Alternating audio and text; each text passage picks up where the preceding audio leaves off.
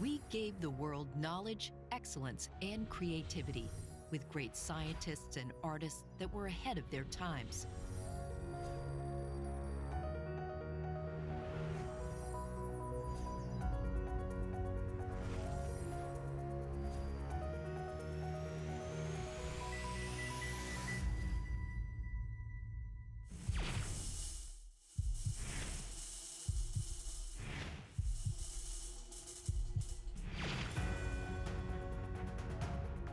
Learning from the past, we build the present. The fastest learning network of science technology parks, startup centers, and smart city centers.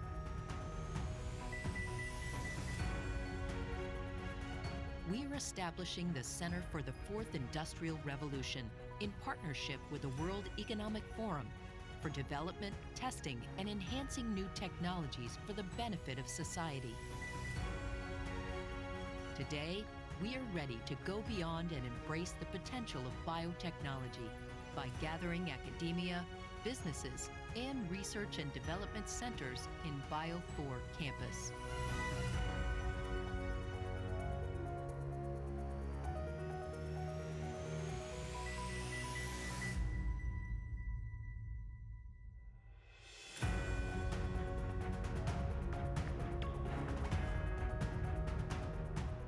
Ladies and gentlemen, welcome to Serbia and First Biotech Future Forum.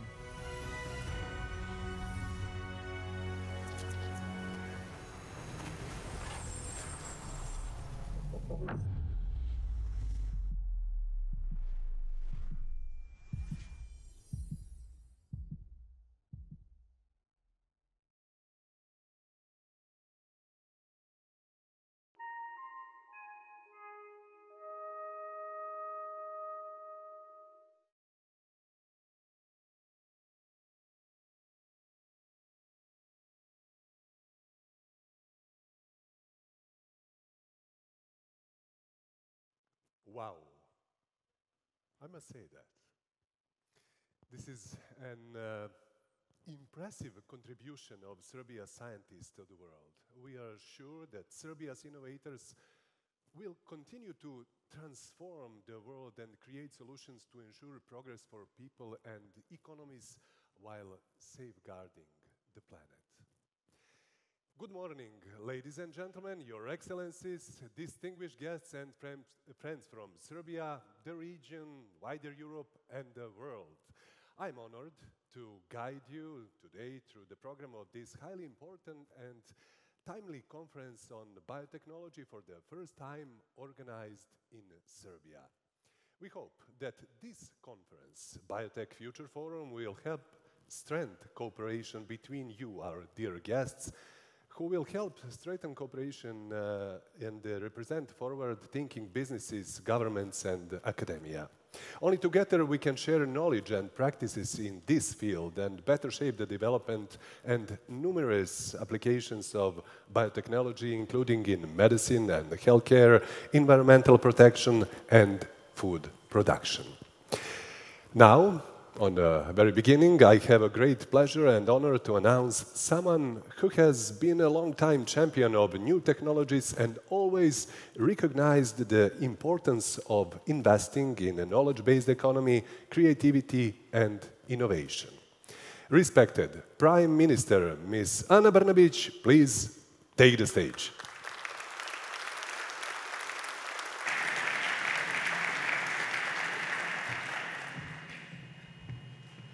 Hvala vam mnogo. Thank you very much, dear guests, dear Borge, friends, partners from the World Economic Forum, friends and partners from United Arab Emirates, Turkey, Rwanda, and many other places. We have representatives from as much as 20 countries here with us in Belgrade and Serbia on this occasion. Dear partners from UNDP,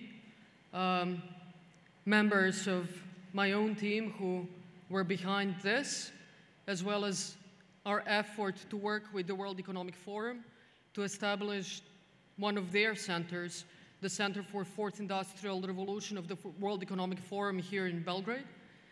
And for easier reference, just to see how much we care about all of you, all of the women who are dealing with biotech in Serbia are called Jelena, for your easier reference so you don't make any mistakes. So both of you.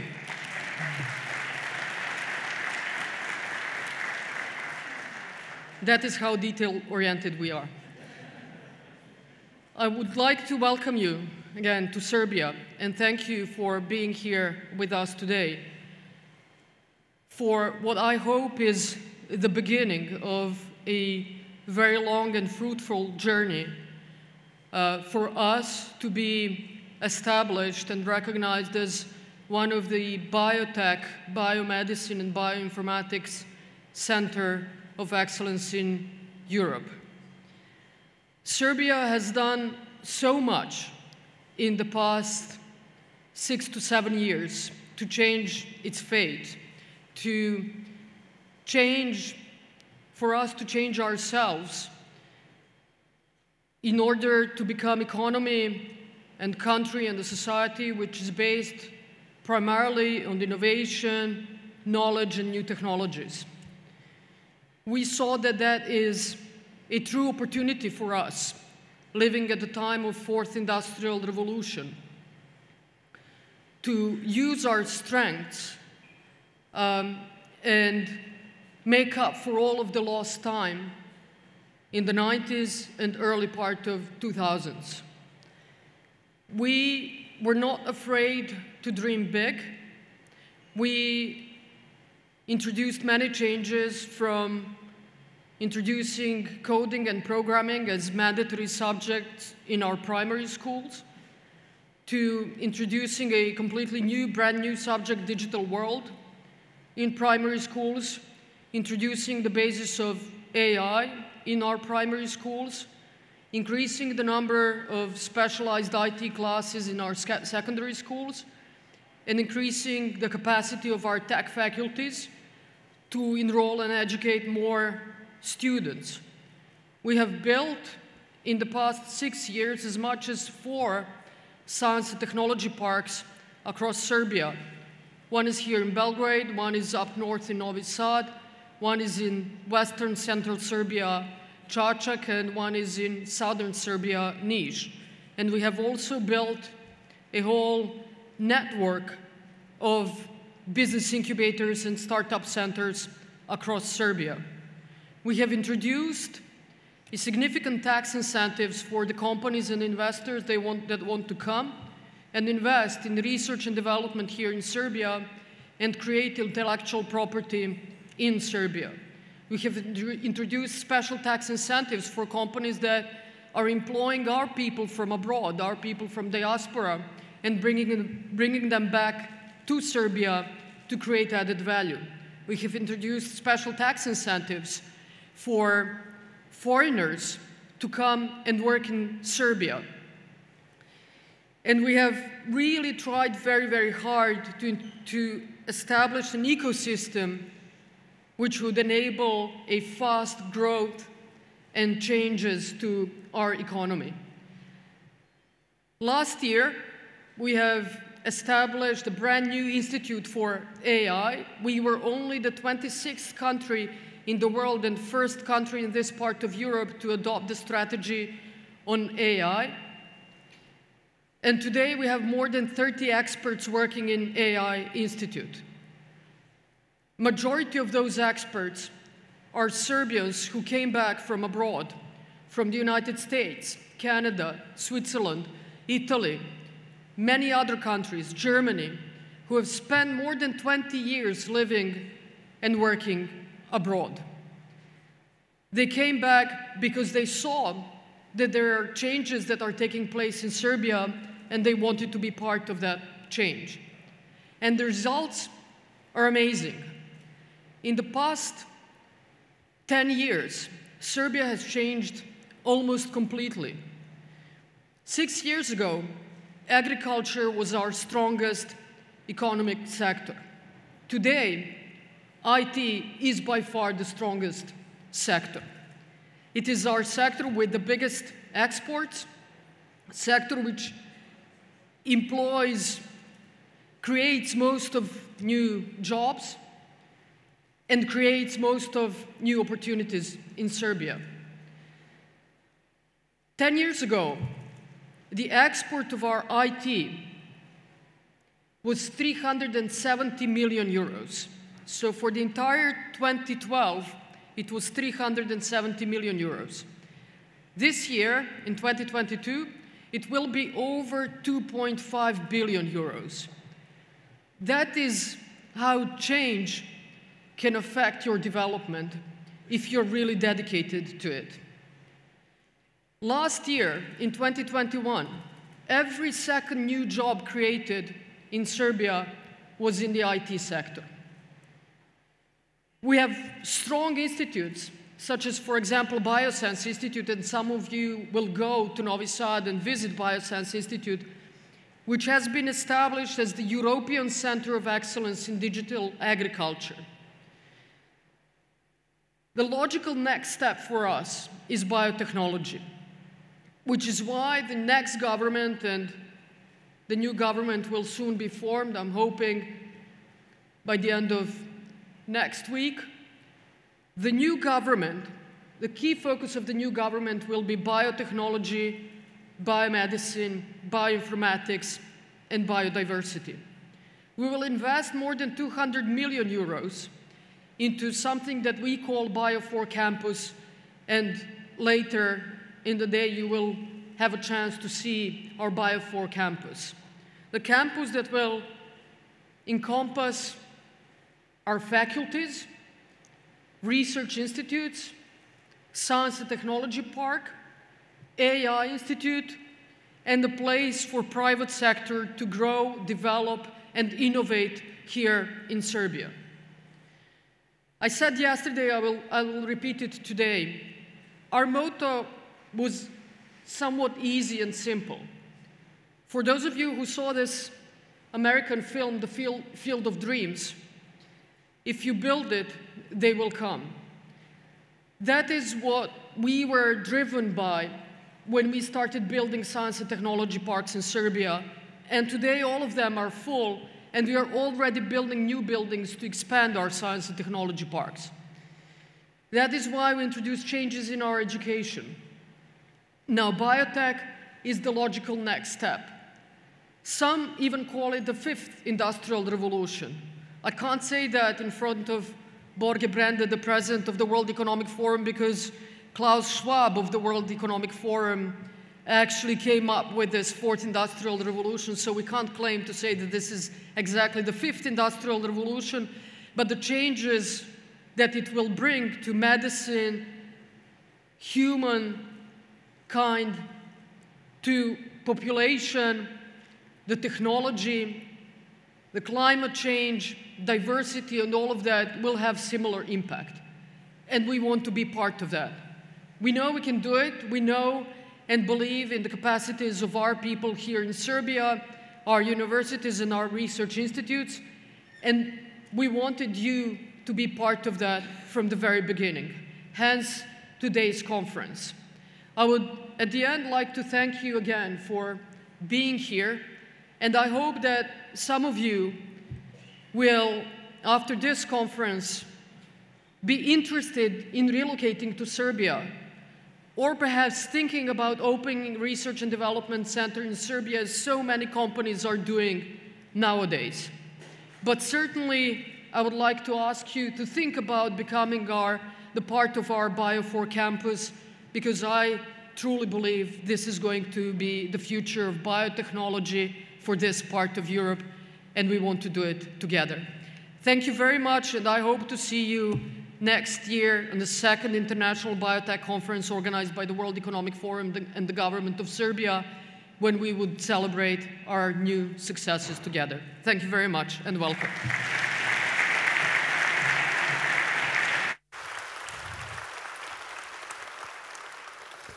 Thank you for this inspiring speech, Prime Minister Brnabić, and thank you for sharing your perspective and the perspective of the government of Serbia on the importance of the digital transformation and new breakthroughs in life science for the lives of current and generations to come, our economies and our planet. The government of Serbia has made great strides in digitalization of the economy and society in the past 5 years. A vision complemented with strategic thinking and political will already created an enabling environment for innovation. We are confident that biotechnology will be the new frontier to open immense new opportunities for development.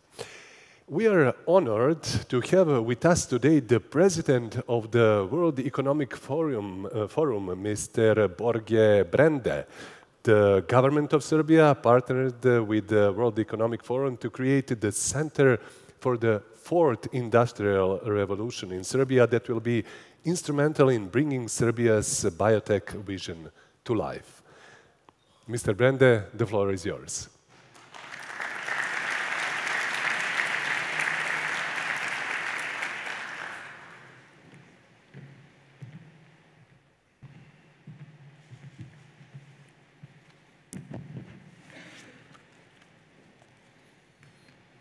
Dear Prime Minister, ministers, ladies and gentlemen, I'm really delighted to be here today, and my real sincere gratitude to Prime Minister Ana Brnabić for inviting me to this important biotech forum.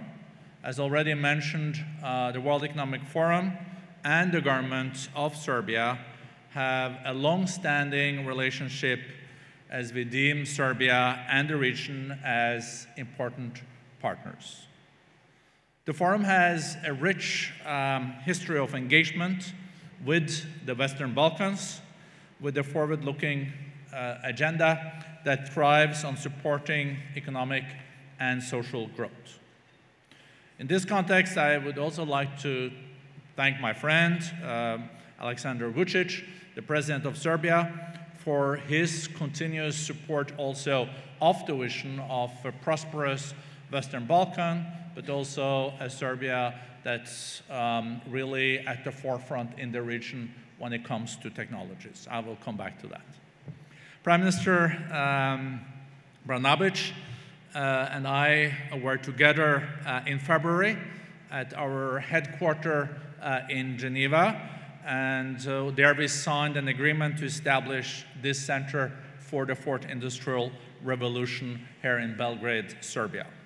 Today's event also marks the launch, the official one, of the center in Serbia, and we are truly delighted to see Serbia as part of our global network. We now have 16 centers around the world, but this center will also be a very, very special one. Now, coming back to that. I'm deeply inspired by, as always, the speech of the Prime Minister, and also on her leadership in the vision of fostering digital economy in Serbia. She mentioned that 1 out of 2 jobs the last year has come in the technology center.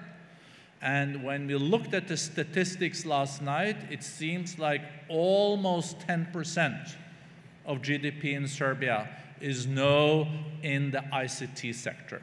That shows if you have a vision, if you put the resources where your priorities are, it is possible to make a big progress. Serbia is now taking strong leadership in driving and investing in local and global transformation through these emerging technologies. And I think the launch of the Fourth Industrial Center here in Serbia is quite a consequential one. And the new technologies are not going to play any less part in the global economy moving forward, quite the contrary. But we also have to grasp how fast these changes are taking place. If you look at the 10 largest companies today in the world, on market cap. Around 5 or 6 of them did not exist 20 years ago. That means that if this continues, 5 out of the 10 most valuable companies in 20 years are not even started yet. I think this is a reminder to everyone. If you don't believe in change and you think things are very comfortable like it is today, one has to remind oneself that prosperity is something that you have to fight for every day, and the technologies will be an important part of that. All companies can face their Kodak moment. If you do remember Kodak, I asked my youngest son the other day if he had heard about Kodak, this company, and said, no, never.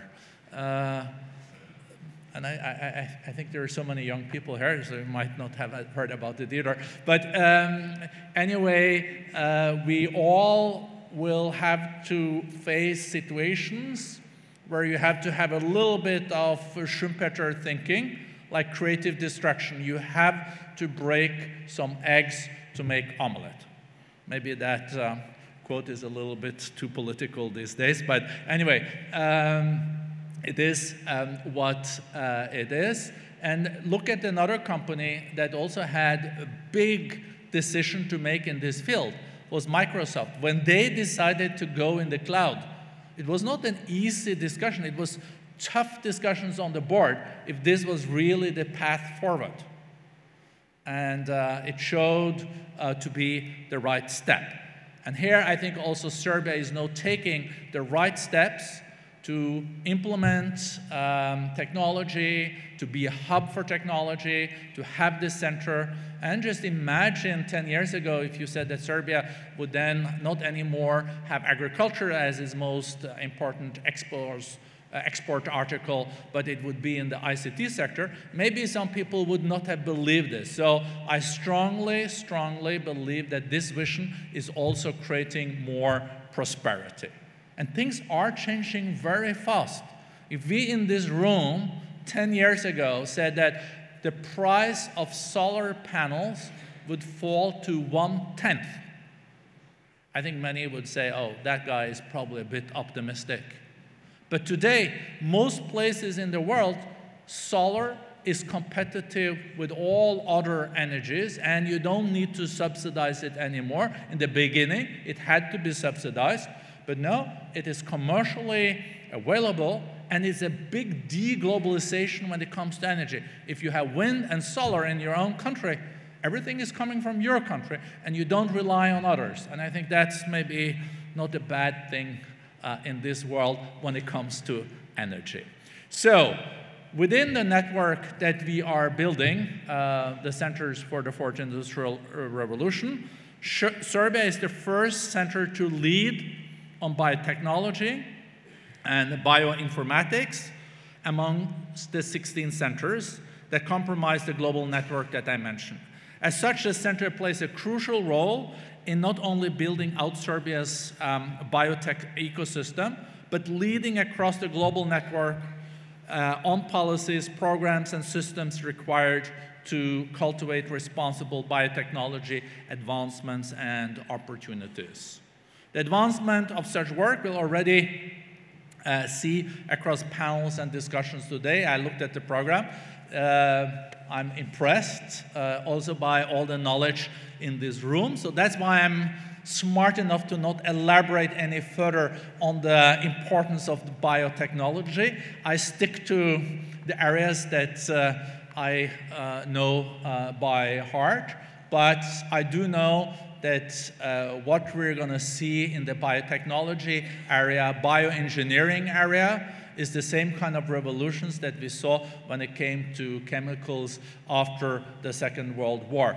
We have only seen the tip of the iceberg. So congratulations on the formal inauguration of the Center for the Fourth Industrial Revolution, and thank you also to the minister from UAE that is here, where we also have another center in Dubai. Also thank you to the Turkish representative, where we also have a Center for the Fourth Industrial Revolution in Turkey. Great to see you all, and not at least, big thanks to the Prime Minister and her visionary leadership. Thank you very much.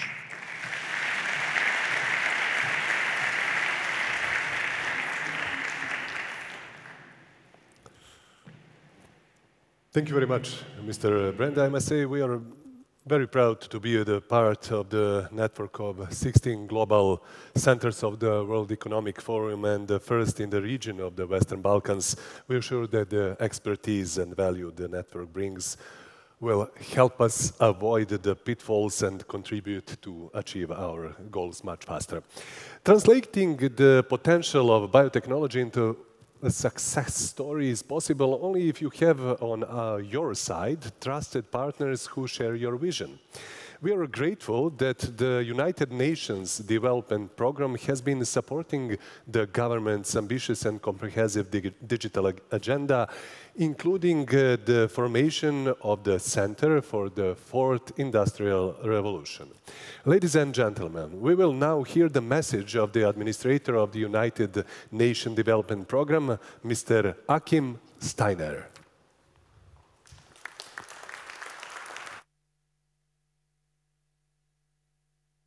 Prime Minister of Serbia, Ana Brnabić, President of the World Economic Forum, my dear friend and colleague Borge Brende, Excellencies, ladies and gentlemen. It is a privilege to join the Biotech Future Forum. It takes place in the fitting location of Serbia, which is fast becoming a global technology hub. It is not only attracting some of the world's top companies and talent, it is also fostering the immense power of key areas like biotechnology, the intersection between technology and biology, to create new solutions that can bring tangible benefits to the daily lives of people across the globe. Most notably, we are seeing how biotechnology was the basis for the messenger RNA vaccines, which have helped to save millions of lives during the COVID-19 pandemic. Indeed, the use of biotech could offer complete cures for some diseases. In many ways, new biological ways of making and processing materials, chemicals, and energy will represent the future of development. They hold the potential to completely transform many industries, allowing the world to make vast inroads to tackle our immense challenges like food security or climate change. Indeed, this climate emergency is being acutely felt by countries such as Serbia, which has now endured its 13 hottest years on record since the year 2000. The challenge now is to set the conditions to allow the biotechnology industry to flourish in Serbia and the wider region. That includes the need to make it easier for biotech startups to operate and updating laws to catch up with the borderless world of biotech entrepreneurship. That's why our joint task is to help create adequate regulation and ensure that these new technologies are developed, tested, and used for the benefit of all communities. This will be amongst the key objectives of the new Center for the Fourth Industrial Revolution in Belgrade, which will bring together scientists, government and industry representatives, and civil society. The United Nations Development Programme is proud to drive forward future smart development in partnership with Serbia, perhaps most notably through our Accelerator Lab. As part of the world's largest and fastest learning network on sustainable development challenges today, it is leveraging the power of grassroots innovators, digital technology, and data to drive solutions that can provide shortcuts and accelerators to the sustainable development goals. For instance, it is developing cutting-edge approaches to tackle the problem of depopulation in Serbia and using satellite data to map air pollution. Guided by a clear digital strategy, UNDP today is also supporting the government of Serbia to deploy a range of much-needed digital solutions. That includes everything from assisting persons with disabilities and older persons to acquire IT skills, to supporting the establishment of the AI Institute of Serbia. Prime Minister Brnabić, President of the World Economic Forum, Excellencies, ladies and gentlemen. In many ways, biotechnology will be a defining feature of the future of development. In this respect, the entire UN family and key partners like the World Economic Forum will continue to support communities across the region to push new boundaries. That involves fostering a culture of experimentation and innovation. In many ways, we are working to bring science, knowledge, technology, and opportunity closer to those who can turn them into development choices and pathways. Together, we are co-investing in the future to realize a greener, a more inclusive, and a more sustainable world for all. Thank you.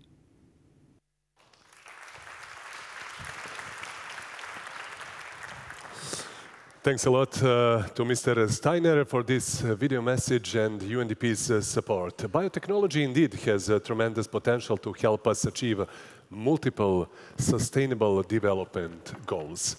Also, I'd like to thank Mr. Brende and Ms. Brnabić for contribution to the conference. They have to leave now, so let's give them one more time warm applause, please.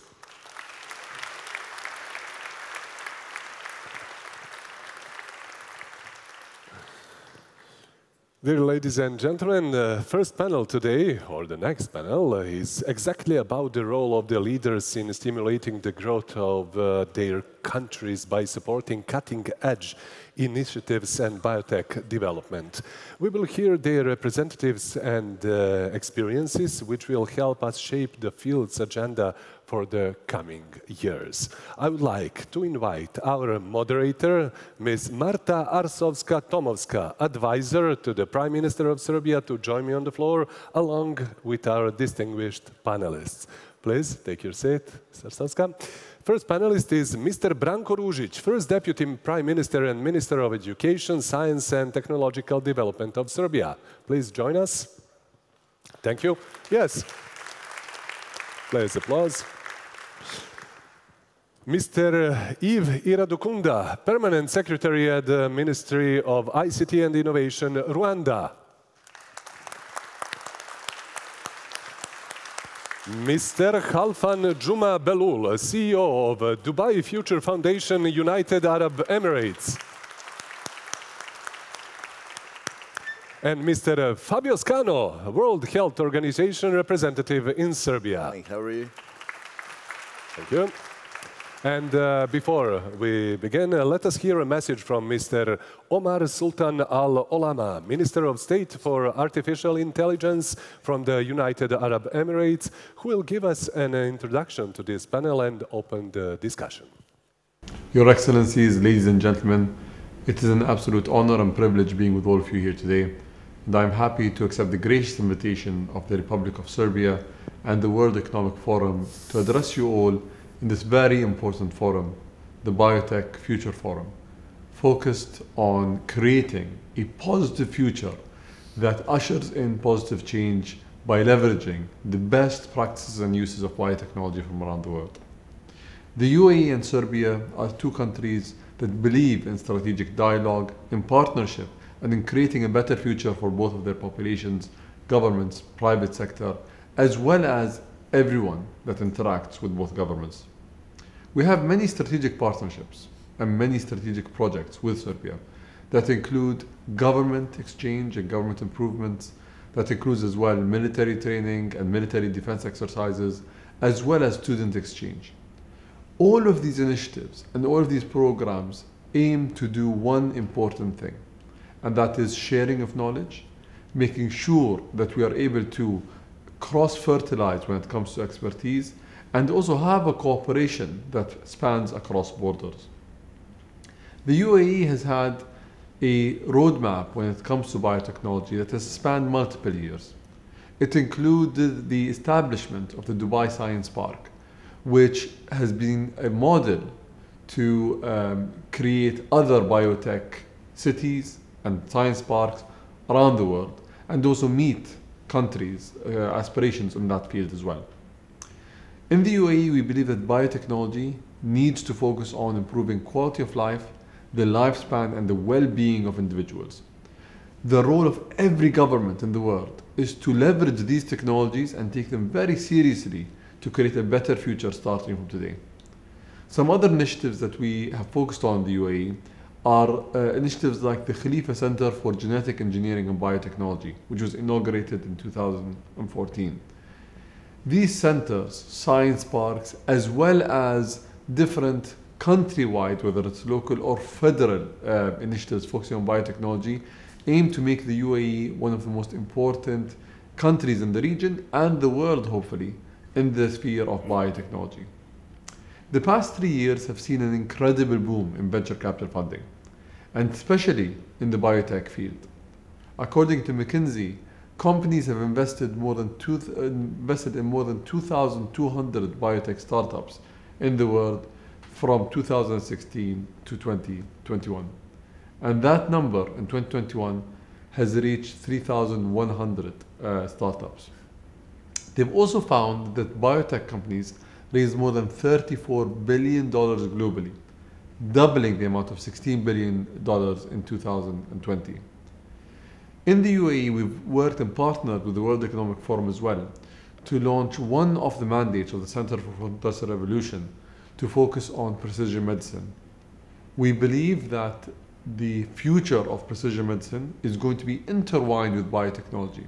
And that is why this forum and the outcomes and deliberations of this forum is going to be key and paramount for us as well in the UAE in understanding what needs to happen and how we can improve the quality of life of citizens and individuals across the world. I wish you a successful event, successful deliberations, and hope to hear about the incredible impact that this event has had. Thank you very much, and I wish you a wonderful day.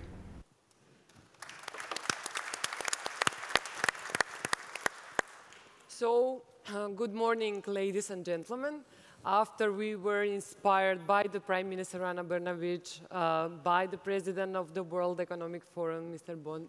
Berge Bonde, and of course, after the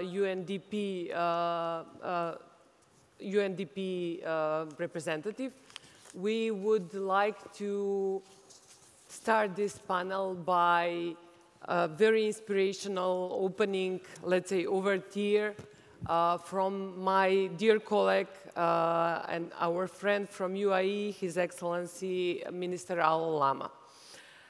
What was very important here, he practically summarized what is the importance of this topic in the three main observations. First one would be that biotech represents a great way to improve our lives, the quality of our lives, the lifespan, and the well-being of our nation. Second one is, if I can summarize, is that it represents an enormous business opportunity for our countries. And the third one, that we should do it collectively, and through a real collaboration, we can achieve our aspiration for a better future. So this panel is about leveraging synergies and partnerships so we all together build a solid biotech ecosystems. And we have three leaders here from 3 countries. And we have also the World Health Organization as a global organization. On this panel, we will discuss only the aspect of creating ecosystems, and we are going to leave all the technical, all the scientific, and the business aspects of this very important domain to our colleagues, scientists, engineers, researchers, and entrepreneurs that you will have the chance to see throughout the day. So I will ask now Minister Ružić, just as he is the host of this event as well, just to briefly welcome our guests, and then we will both be perfect hosts and start with a question with our friends from abroad. Well, thank you, Marta. I couldn't agree more that we will both be good hosts. Well, we are very happy and proud to have Belgrade as the host city of the Biotech Future Forum. Of course, I'm positive that we will have really fruitful discussions. Hopefully, as a Serbian and a citizen of Belgrade, I hope that you will leave Belgrade with new ideas after the exchange of the views and all the things that will happen during the day, and with many, many new friends. And of course, we hope that you will be coming back very soon. Thank you very much. And I will start with Your Excellency Belhul. You're coming from Dubai. So if there is any organization in the world, I would say, that is best place to envision the future, that would be the Dubai Future Foundation. It was envisioned not to make Dubai the best city for the future, but to do it collectively and to establish a global platform for future foresight. So could you tell us more about the foundation, how it was conceived, and maybe what are the most important projects that you are the most proud of? Absolutely. First of all, thank you, Marta. But if you allow me, first of all, Prime Minister Bernabic and our dear friend, President of the World Economic Forum, Borge Brende, Your Excellencies, dear friends, we're honored, and thank you so much for having us here in this amazing event. And before I start talking about the Dubai Future Foundation, I'd like to appreciate the efforts that have been happening here, led by the Prime Minister, and the quantum shift in the economy contributors that has happened upon this leadership. We relate to this in the United Arab Emirates because we are also a small country, but we also have massive ambitions. So we've been through this journey, and we relate and appreciate the efforts that have been happening here, and definitely see so much value in collaborating. And I'll come to the collaboration point, because I also want to send a message of appreciation to the President of the World Economic Forum and the launch of the center, because we constantly say that, and going back to not even scratching the surface or the tip of the iceberg in the sense of the potential that those centers can achieve. Yes, these centers are focusing on specific reports and efforts, but we also had a discussion, Marta, yesterday over dinner with the Prime Minister and the dear guest, that the dialogues should be cross-border, they should be cross-linked, and they should not only be driven by the reports that impact one country. And that's why I say that the Center of Fourth Industrial Revolution can be a significant tool going forward if we were really to align as a globe, not as dedicated centers, and we can really leverage on that tool to ensure there's global harmonization when it comes to any challenges or any solutions we want to achieve, which are all global. Now, going back to your point, Marta, the Dubai Future Foundation is a simple example of how the country thinks. His Highness Sheikh Mohammed bin Rashid Al Maktoum, Vice President of the UAE, ruler of Dubai, he wanted to institutionalize the future foresight thinking. And it really happened in a convening in the United Arab Emirates. For those of you who know it, President Borge definitely knows it, the World Government Summit, which is, to the words of Professor Klaus Schwab, is a little brother to the World Economic Forum. And in that convening, there were so many future relevant dialogues happening around 6 years ago. And there was a small immersive experience talking about the future challenges. And when I say small, it's probably a quarter the size of this room. And the delegates of that event, out of which ministers, CEOs, prime ministers were there, and His Highness only saw the level of discussion on the future relevant matters and the solutions that need to be made. So the message was, we need to institutionalize the foresight thinking. We need to think of a way how we can really plan for the future in a better way for humanity as a whole. So he announced the formation of an entity to focus and do that. And that's the beauty of our leaders. They come up with a seed of a vision, and then we have to figure out how it works. And we were delegated the responsibility to come up with a plan. But the summary is, we are a think tank that works for a better future for everyone, starting from Dubai, and we are also a lab that tests new ideas, agnostically across all sectors. And when you do that, it means that you need to really collaborate and work with every sector and every region, because the pain points are global. The cross-border situations are global. The data protection rights and the data challenges are global.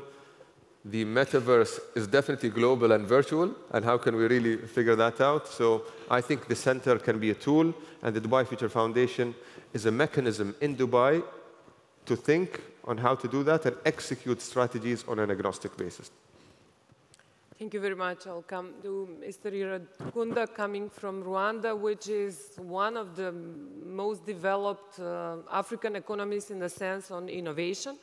And it's also the center for the fourth industrial, the home to one of the centers of the fourth industrial revolution. I would like to ask you, why is the topic of innovation important for Rwandan government, and especially why the biotech innovation? Thank you very much. And first of all, I wanted to express our gratitude for including us in this very important conversation that is, I believe, very timely. And we already inspired by the remarks by the Prime Minister and the vision that Serbia has to really lead the forefront of biotech transformation. So as Rwanda, as a country, we are really on the similar pathway in terms of embracing technology and digital transformation in everything that we do. And this conversation becomes even more important as we recover from the COVID-19, which has highlighted different gaps when it comes to creating our homegrown solutions to challenges such as the pandemic and others that we can anticipate. So when we look at biotech as a topic, both from a perspective of healthcare and agriculture, there are several opportunities that we have to create our own solution. When you think about healthcare, for instance, we know Rwanda sits right at the heart of the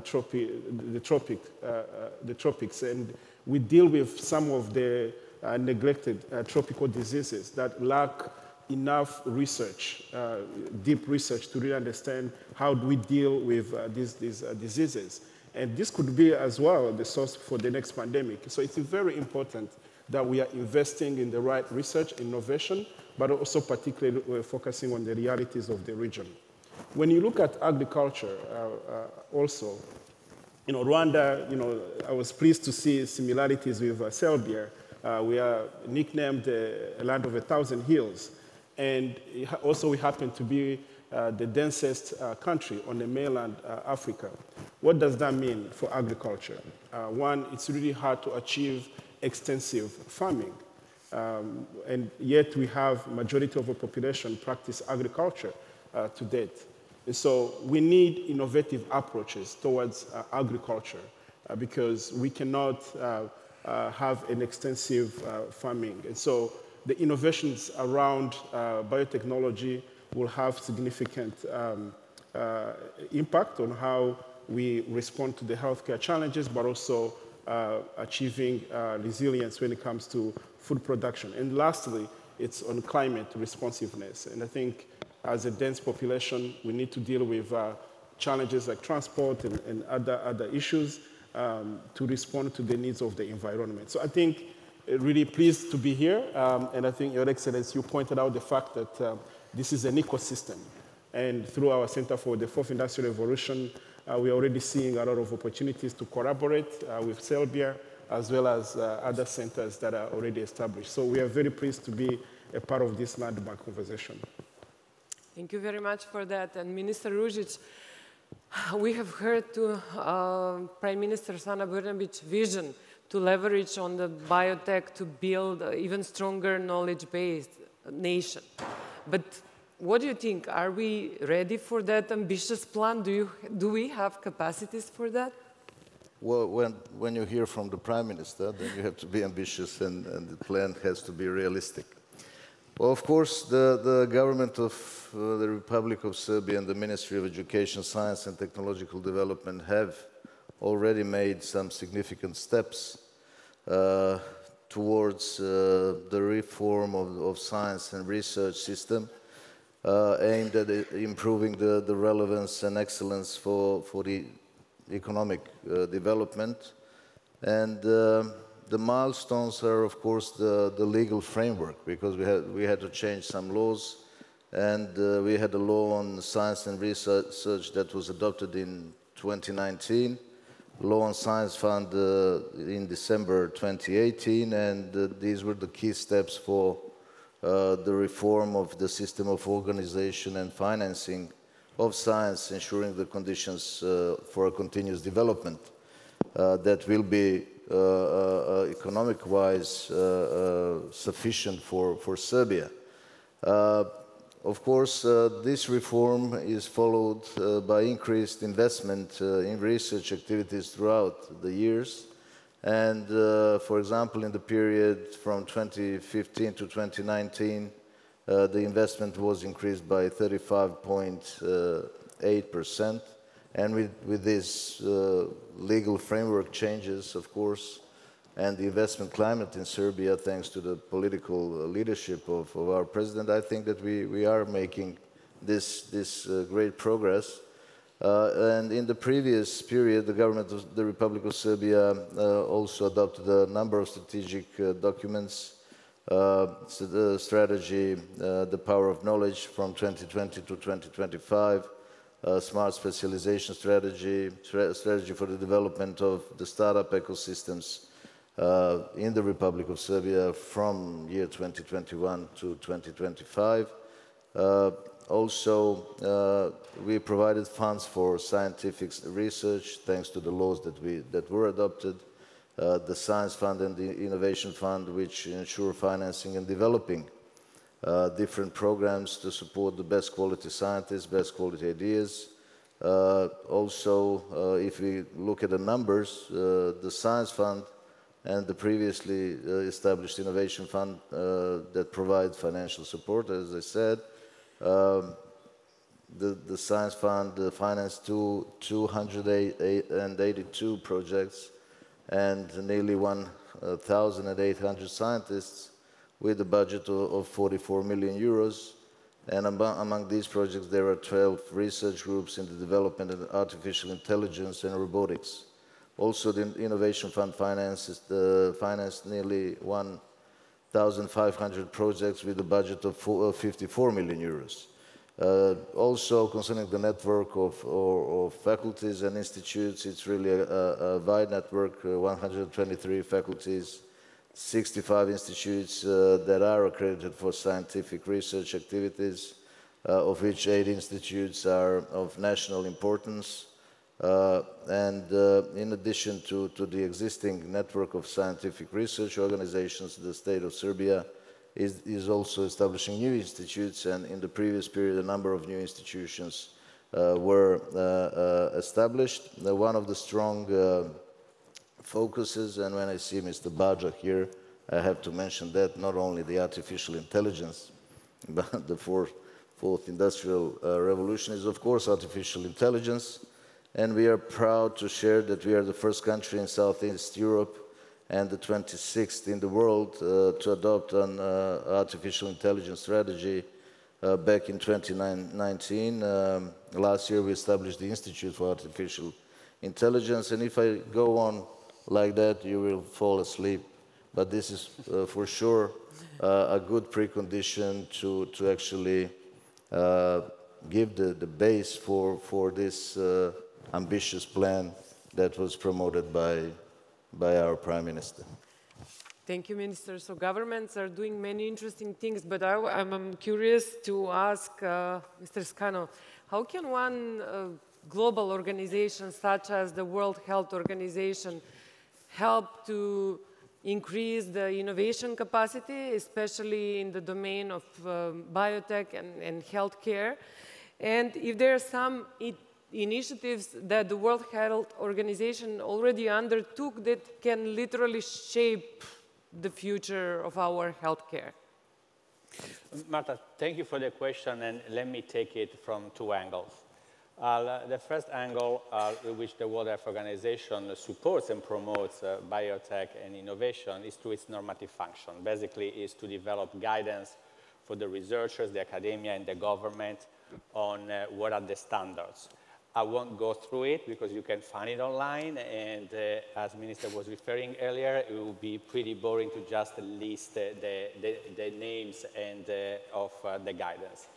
The other one that is very concrete and that I would like to highlight the importance of is strengthening the regulator. We haven't talked so much about it, but the regulator is a crucial aspect of having a healthy innovation in a country. How do we do that? Well, first of all, strengthening the regulator means that the regulator is up to speed with the innovation that is happening, that is able to regulate, that generally has a negative connotation, but actually shouldn't be seen like that, that is able to make sure that what comes to the market is of quality, is safe. He also builds trust between the citizen and the government and the industry. So the way that we do this is through the benchmarking process. We did this in 2018 in Serbia, and this is a concrete thing that we do. It basically is that they assess the regulator for the production of a vaccine together also with the MOH to ensure that what comes from Serbia is of quality. And the biotech component is included in it. This is not just a one-off exercise. A team is coming next week from Geneva to start the reassessment of the regulator for vaccine. But we don't stop there. We're also starting an engagement with Serbia to do the benchmarking for medicine, for blood and blood products. And as part of this benchmarking, all the aspects of innovation are there. This is not just a one-month endeavor. It takes years because there are no shortcuts to quality. And that is a continuous engagement we like to engage with. The second initiative that is very linked to this one is the transfer of messenger RNA technology. And Serbia was selected first because it applied, but it was entrusted by WHO because you were benchmarked for the vaccine, because we knew that there was a quality in Serbia. And you were one of the few countries in the European region that spans from Madeira to Vladivostok, it counts 53 countries, that was in that position. But it's not only just one place that it will be Tolac, it's also to engage with other company, that is Ravlia, and as a matter of fact, next week they are flying to Seoul, to the WHO hub for biotechnology. So that when we come back, we can have a concrete discussion in December, also with the Geneva colleagues, on the way forward that we want to go. And this is hand in hand with strengthening the regulator. So I was captivated when I entered the room by this shape that it's on the screen. There is the dots. To me, innovation is about bringing the dots together into a shape. And it's not just a business, a government, and academia. It's know-how, it's creativity, it's the regulator. That shape has to be strong. And it doesn't have just to float. Now the image is frozen, but if you saw before it was floating, that shape has to fly, because that is the aspiration of Serbia for the future. And that was also very putly nice by Prime Minister Brnabić.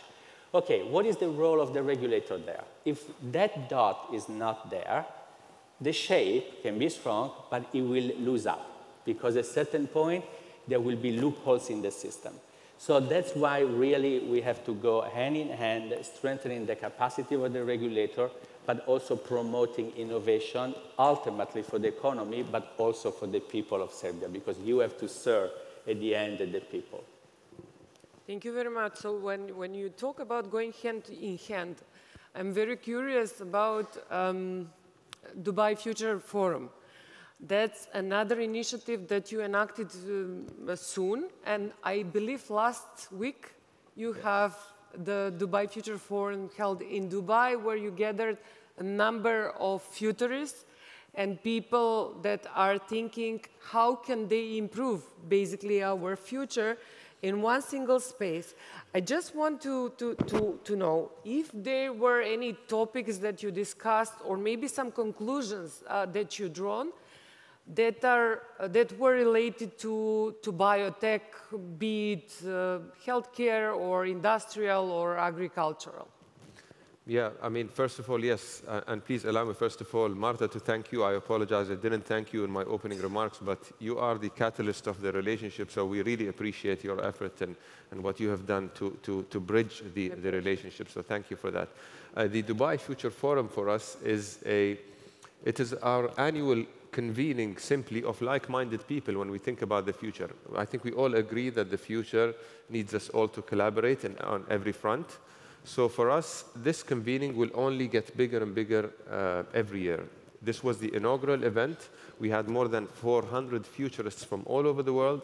And the idea, to your point, Marta, is to come up with dialogues, discussions about how can we create a better future. And the dialogues, again, were very agnostic to all the usual suspects of challenges that we face globally, whether it be climate change, adaptation with the robotics and AI, cryptocurrency, biotech, the metaverse. And I think those, the biggest discussion or the biggest conclusion is, to your point, the advancement of technology is way too fast.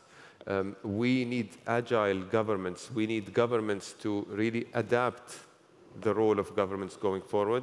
Governments should convert into enablers and platforms. The private sector has data that's more valuable than any government currently. How can we leverage on that relationship? How can we create this most agile mechanism of amending regulation in favor of innovation? Even though it sounds easier said than done, no matter how much we amend regulation, innovation just changes way too fast. And we know that, and we've came to a conclusion that this will always be happen, but at the same time, you need governments that listen and try to adapt and create mechanisms that help ideas shoot. But again, to your point, sir, is safety is extremely important, creating those POC, sandboxes, processes, where all those ideas, especially the biotech ideas that are health and safety related, where they are tested and executed in a very well managed manner, but in a fast way as well, because advanced technology is simply advancing fast. Obviously, in biotech, there are so many discussions that have been taking place on how fast the medical sector will transform into the metaverse, how easy will it be capitalized through a virtual world, the connection between doctors all over the world, the procedures that can be done, let alone the connection between the biotech solution and neuroscience as well. And when advancement technology goes to that level where the brain connectivity is also involved in the biotech solution, going back again to us not even scratching the surface with the capabilities of quantum computing. So if you merge all those things together, you feel the sky's the limit on where you can reach. But the key role of governments, like I said, is to create that platform to thrive. How do you do that? Agile and fast, safe at the same time, connection of academia to the private sector, to the venture capitalists. The government also needs to play a VC role. The VC role of government slightly differs when it comes to it driving an impact venture capital fund. And when I say impact, and we have this through our Dubai Future District Fund, where it plays a double bottom line strategy. Yes, we look at multiples and IRRs and exits, but we focus on deep technology. We focus on biotech. We are not as much interested, our LPs are government, which means our investment horizons can go longer, which means we can have more patient capital, but this also means we can create new sectors, i.e. new biotech solutions that we can wait for to thrive. So there is investment from the government and private sector. There's academia involved. There's the, like I said, agile government. And then how can you really harmonize all those in a fast manner? So that's, in summary, the conclusion. It's maybe easier said than done. But in order for it to happen, we all 100% agreed that the forum needs to continue, the dialogue needs to continue with combined and collaborative efforts to come up with those solutions. Thank you very much. But Mr. Iradukunda, do you agree with that? What do you think will be the role of the Rwandan government to boost the biotech ecosystem in Rwanda? No, thank you very much, and I couldn't agree more on creating a conducive environment, and government has to play an important role. And in our case, with these movements towards digital economy, digital transformation, we've had to take a step back and actually check whether the basics were there to enable innovation to take place. And so from a regulatory and legal framework, we've had to make a lot of adjustments and create new laws and regulations that will enable us to innovate, and particularly to attract the right investments, the right talent that can be willing to come and do proof of concept projects that can scale regionally and globally. Maybe just to give examples, we've had to look at data privacy and protection law, because a lot of innovation that we are talking about has to do with accessing data sets that can enable different models. And so we've put in place the data protection and privacy law, and we are busy creating guidelines and frameworks, particularly ethical guidelines to make sure that AI and other emerging technologies can fuel innovation. And that goes with a lot of capacity building, both within government, but also working with the regulators so that the private sector, the telecommunication, the banking, and other institutions, including academia, can be able to have frameworks.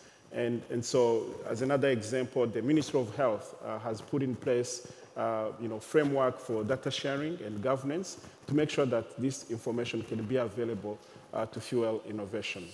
The second thing that I think is important for the governments to do to create a conducive environment is to bridge the gaps between the private sector and academia towards the priorities of the government. In our case, we've had some success. I'll give a couple examples. A few years ago, there was a company from the US called Zipline that was testing use cases on using drones. And we were very interested in that. We invited them to come to Rwanda, and we worked with them with the use cases of delivering blood. I talked a bit about the typology of Rwanda, many hills, difficult road networks that are constantly improving, but at the time, there was a lot of lack of access to this life-saving medical product, if you will. And we worked with Zipline, not just on the technology in terms of availing the right talent for training and investing in infrastructure, but most importantly, all our regulators, the Civil Aviation Authority and other regulators, to make sure that the use case would be able to succeed. And 5 years later, what you see now is a global company that is doing the same in countries like Ghana, Nigeria, Ivory Coast, and also back to the US where they had come from, where the regulation had not made that possible for them. And so now, fast forward, it's not just actually delivery of blood. It has cut down more than 30% of wasted blood, but also has made it possible to have immediate access to this product. But more than that, actually allowing the bed for innovation. We're seeing the drone industry growing in Rwanda for multiple other use cases in agriculture, in urbanization, in road network and maintenance, and other use cases. So that's just an example of where, if government can be responsive and agile, to borrow your words, and towards innovation, this can be a possibility. Another example I would provide here is our Center for the Fourth Industrial Revolution is busy working with the Novartis Foundation, which has set up a health tech hub in Rwanda through a tech hub, one of the largest in East Africa, with Norsken Foundation from Sweden. The health tech hub has brought a first cohort of health tech companies from across the continent. We have about 30 young companies that are working on health technology. And I'm glad that our representative from the Center of Industrial Revolution is here. Without the ability for the center to bridge between the legal framework, the regulatory challenges, these startups that are coming from all over the continent will not be able to engage with governments and access some of the data sets they need to design different innovations. And so our ministry works very closely with the center, and I'm glad you pointed out the need to really work within an ecosystem where we can access some of these cross-border data and challenges, because these innovations are not just solving problems in Rwanda. They're looking at the continent and wanting to scale globally. And so I really believe that governments have an important role to play. And I hope that we can learn a lot from the vision for Serbia, but also able to share some of what we are learning within our process. Could not agree more. So governments are really responsible to kind of build of that ecosystem, but the ecosystems, they work as puzzle. They're not complete if all parts are not there. So I would like to ask Minister Ružić, what is it in our ecosystem that we're doing to improve it and to enable the environment for the entrepreneurs, for the businesses, so the biotech industry can thrive? Well, of course, governments are there to actually solve the puzzle. That is their job. Well, of course, as I already mentioned, there are numerous strategies, action plans, programs, but we have to give them the substance, and the substance is the support that the domestic innovative and companies and startups already get and have here in Serbia. And of course, we are very well aware that all the systems are, of course, connected.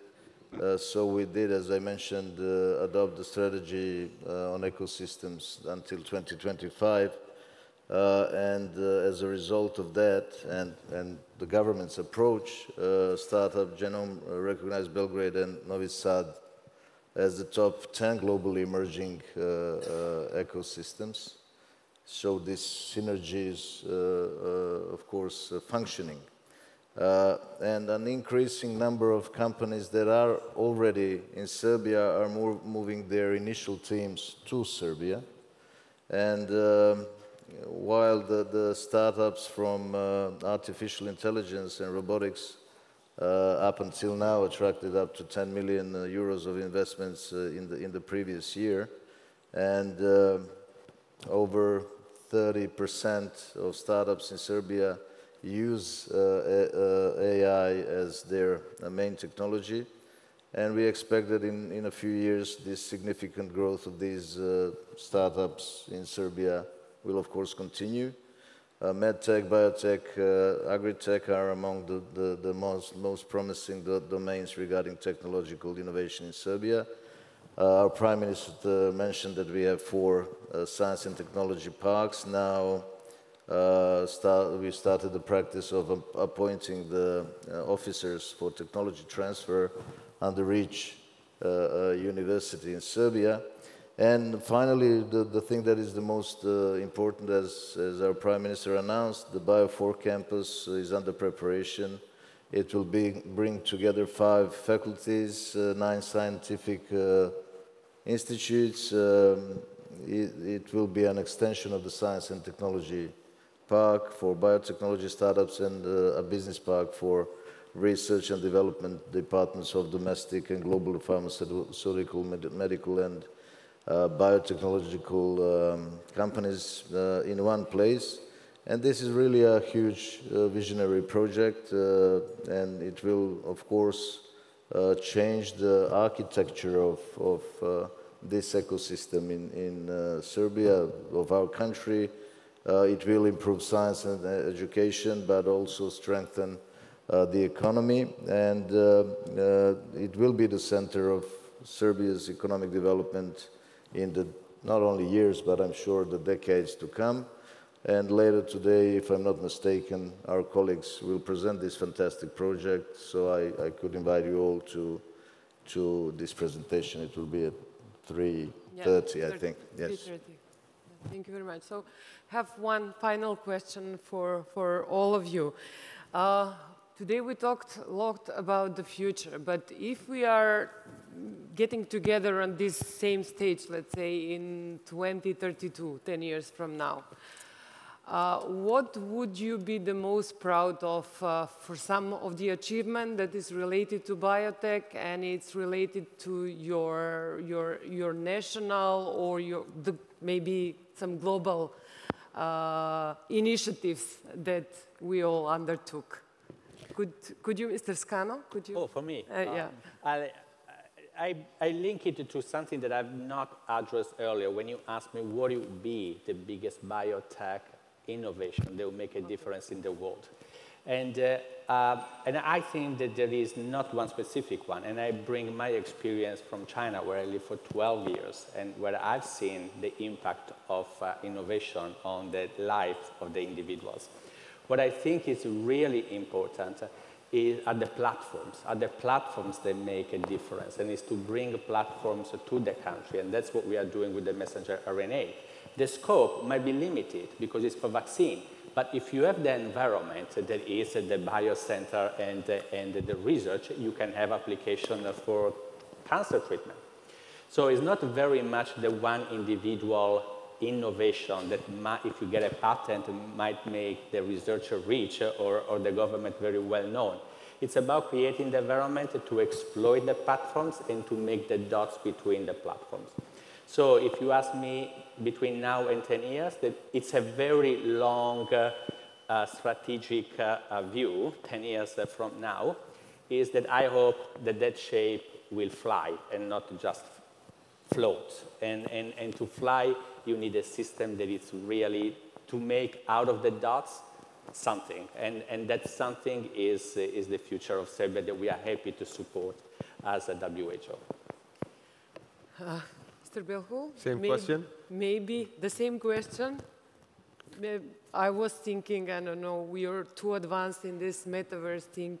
Yeah. You have done so many things around that, and yeah. The assembly, the first global metaverse assembly was held last week, I guess, in Dubai. So maybe, I don't know, I'm just thinking, some, let's say, application of metaverse, so we improve the biotech industry? Yes, absolutely. And I'll come to the metaverse component, but I totally agree with the comments. And I think in the years you've mentioned, we will definitely be far more advanced in biotech. We will surely be more, I think we'll be very mature in those 10 years when it comes to telemedicine specifically, because this is emerging significantly. I think we'll be relatively mature when it comes to robotics and procedures, which I think will be also relatively mature, even though telemedicine, I believe, will be pretty advanced by that time. Going back to cancer and Alzheimer's, I'll maybe steal a few quotes from experts from our future forum.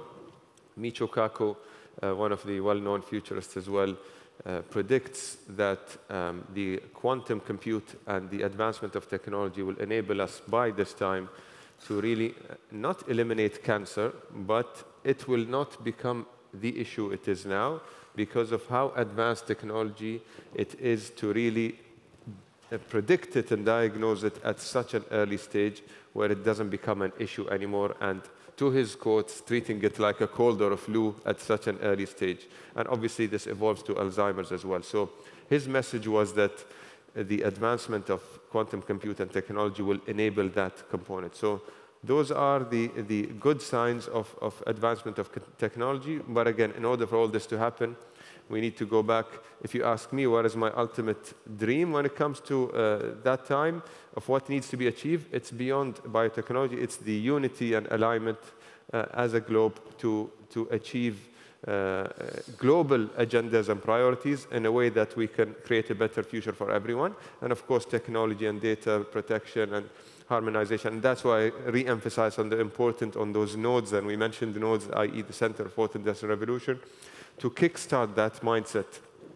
And most importantly is the mindset of the people responsible of those responsibilities. You can have the most ambitious plans, but if you don't have the most ambitious people with the right mindset, those plans cannot be achieved. And that's why we're extremely proud with the leadership here in Serbia, and we've had an amazing conversation as well with the minister as well in Rwanda as well, and a great conversation with you yesterday as well. And Minister Paula has been a main driver as well and a very like-minded individual. But going back to your comment on the metaverse, I'll be very frank, I've witnessed some metaverse experiences.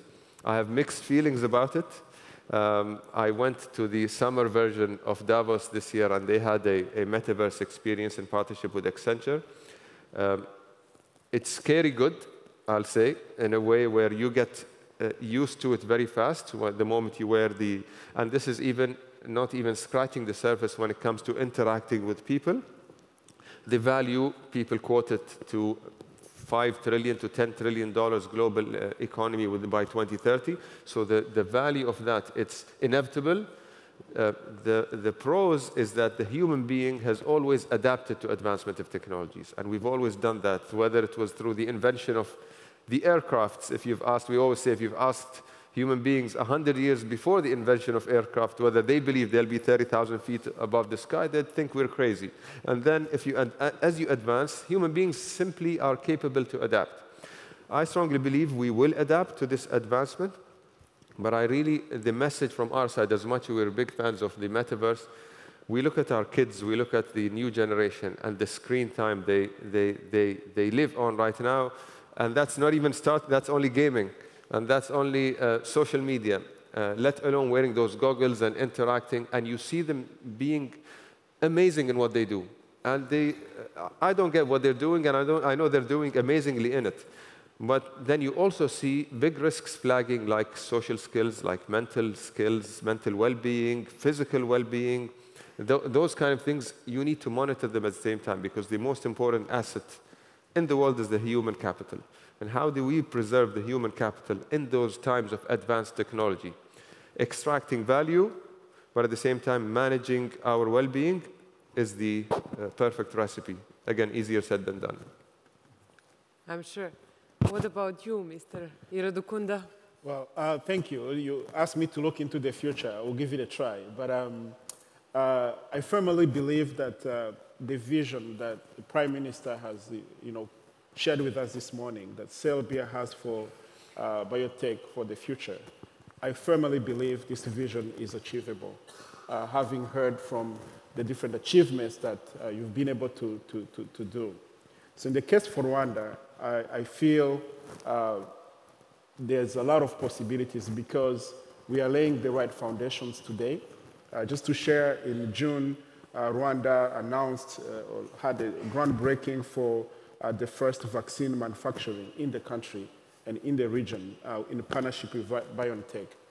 And so if I try to look into 10 years ahead, what I would really hope for is that there is real partnership and collaboration with many of you in the room, that in Rwanda, where we have almost a blank canvas to solving a lot of the problems that lack enough research and enough investment into capacity.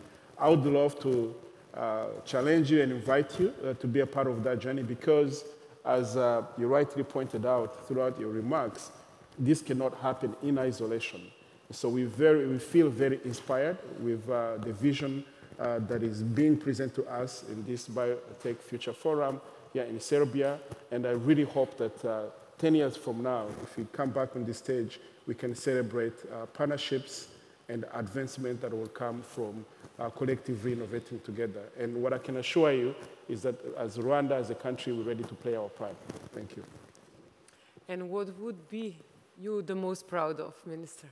Well, probably all the measures that we are taking now, hopefully the conditions where our scientists are working, researching, gaining new results, new approaches. And also, I think that this BIO4 Campus becoming the center for us, but also for the region and even globally speaking, would be a great reason for being proud.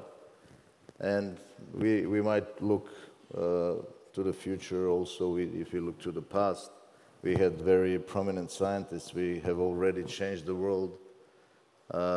We saw the photographs of Nikola Tesla, Mihailo Pupin, Milutin Milankovic. So I don't think that we have to be pessimistic about it. We should be optimistic. Throughout the history, we did accomplish many important things, and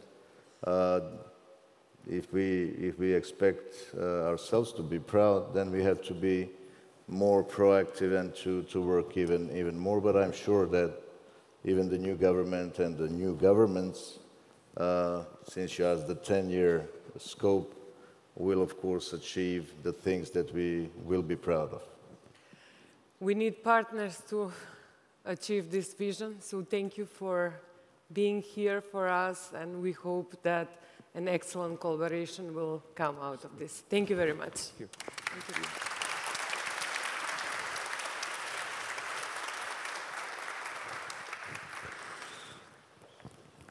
Thank you very much for this interesting discussion. Now, ladies and gentlemen, we will have a break until 11:30 when two parallel sessions will be held in two different halls, to the left and the right to this main hall. In Nikola Tesla Conference Hall, the panel will be focused on the best practices and approaches in supporting local biotech ecosystems, and here the respective perspectives of 5 centers for fourth industrial revolution from all around the world. And the panel in Mikhailo Pupin Conference Hall will be focused on data science and biotechnology. So we will hear that sessions and also continue at 11:30. Thank you.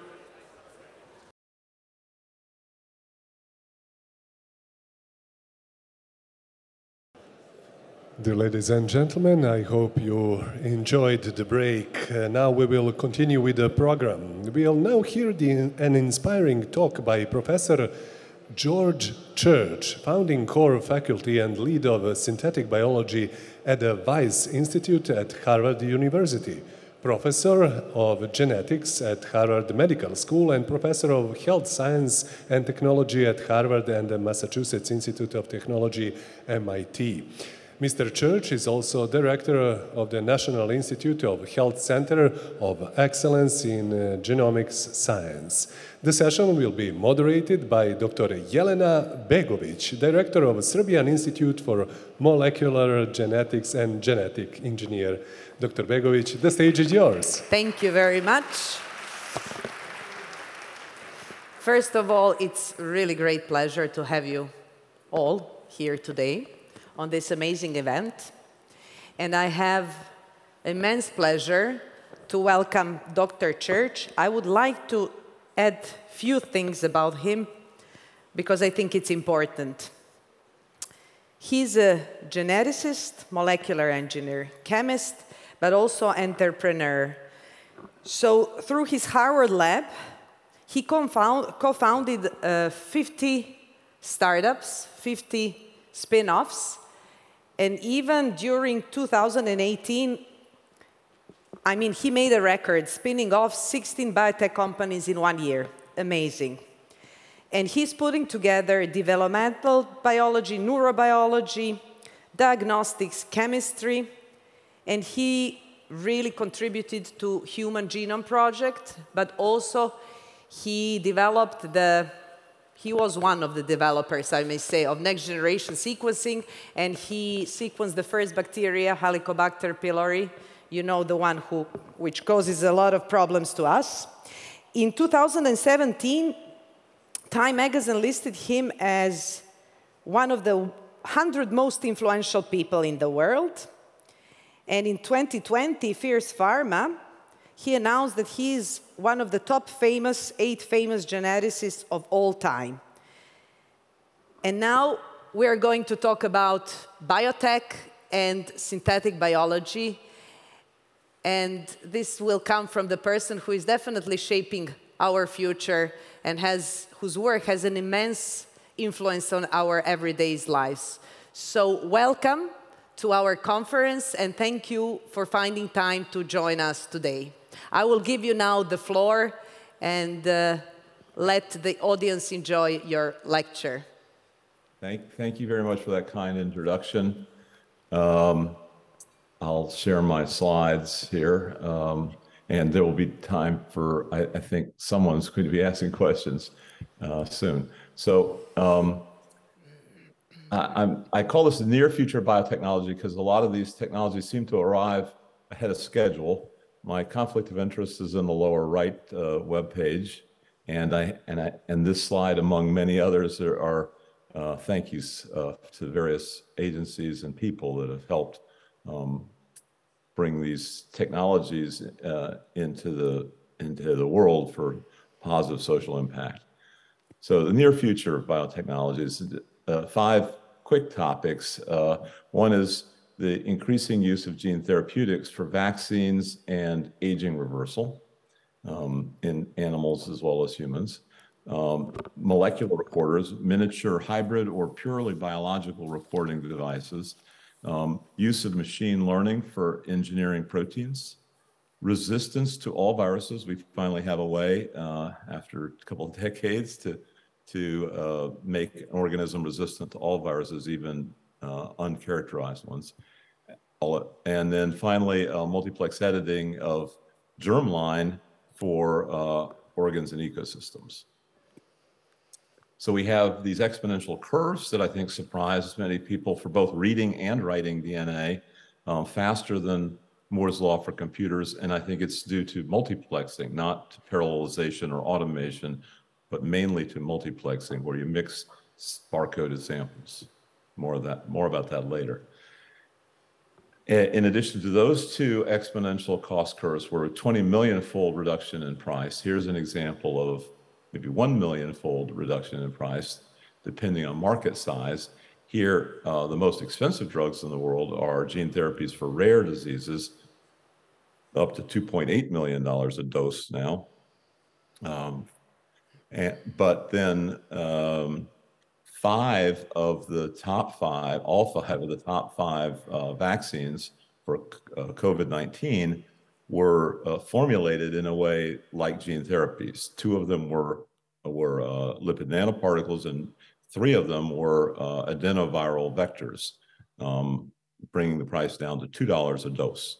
And I think we can project that forward to other large markets, not rare diseases necessarily, but large markets. And the largest market of all, even bigger than the pandemic, is aging. It'll kill about 90% of us, at least those as industrialized nations. So this is another large market with low cost case. By multiplex gene therapy, we mean 2 or 3 or maybe more genes. So for example, these 3 on the left that had the feature of being released into the bloodstream. So it's like young blood. And then testing, not just by biomarkers, but by multiple diseases that are only related by having aging as a common cause. So we're not trying to get special case for aging as a disease, but using the standard FDA approval process for a variety of diseases. There are 10 hallmarks of aging. I've added cancer here, and my ex-postdoc, Pedro Megalis, established this database while he was a postdoc and has maintained it ever since. Noah Davidson was a postdoc, now co-founder of Rejuvenate Bio, co-author of these 4 papers on using AAV to deliver these kind of multiple genes simultaneously, first for mice, then now for dogs, and soon for human clinical trials. We also have micro devices, which can be either purely biological or hybrid with integrated circuits in biology. We think that these are moving towards being ubiquitous and affordable. Here are 3 different ways of doing nanopore sequencing, which has moved from considered unlikely to being one of the main ways of getting long reads. And then different from nanopores, but somewhat related in the single molecule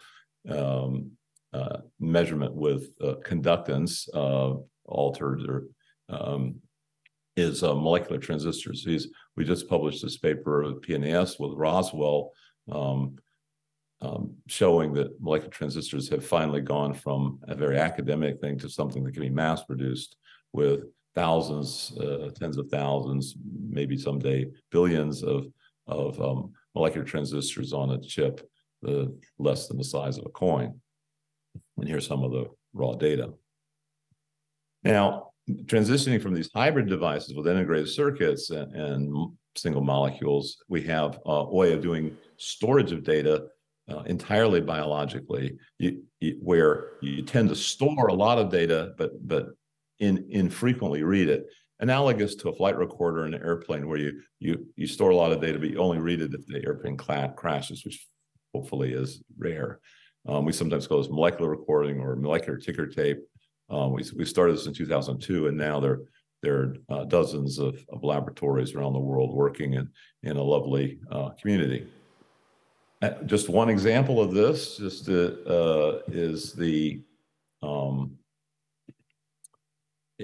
was published by Reza Kolhar, now at Johns Hopkins University, and Prashant Malan Ali, who was one of the co-inventors of CRISPR, who worked with us on this from UC San Diego. These and then the Lovelace paper from UC Irvine, not from our group, showed that you could extend it to physiological measurements of hypoxia or a small molecule like DMOG.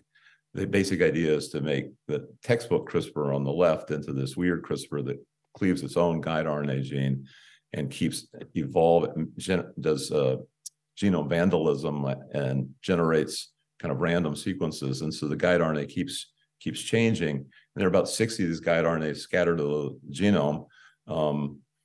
And this should be a worst case scenario for off target and things like that. But it turns out that off targets aren't yet proven to be very significant, as, for example, in this experiment. So we estimate that in a 30-gram mouse body, we're storing about 2 terabytes of data in 1/billionth of the size, small tax for that storage. And we're trying to scale up to 20 petabytes. So terabytes is 10 to the 12, petabytes is 10 to the 15th bytes. So about a 10,000-fold increase by going into the repetitive elements, the sometimes junk DNA or dark matter of the genome, lines, signs, and centromeres. And we're well along with that and published some examples. So this is recording the physiological and developmental data. And if you consider one kind of physiology is visual, auditory, and chemosensory, each cell is essentially recording the number of photons hitting it. And at that time series record of the physiology can be turned into a DNA linear readout, then as we showed for the in the past slide, then you could have these devices, which essentially almost free biomanufacturing, because growing flies is pretty inexpensive, and they can be highly mobile, very tiny, and still record a lot of audiovisual data. Now, part of this revolution, in addition to lowering costs and through radical things like I just described, has been the steady improvement in our computational biology for synthetic biology, and this, in particular, machine learning or artificial intelligence, machine learning plus mega libraries with millions of designed DNA, RNA, and protein constructs, which we call MLML, for machine learning and mega libraries. We've published 8 papers on this recently and spun off 4 companies. Nabla, focusing on design of antibodies, Manifold Bio on being able to multiplex protein therapeutics, hundreds, maybe thousands of them simultaneously per animal during preclinical trials. And then Dino-therapeutics for delivery via viral capsids that are engineered by machine learning and finally Patch Biosciences for cis-regulatory elements, DNA and RNA cis-regulatory elements. So here's a quick example where we can do this MLML on tissue specificity and immune evasion for viral delivery.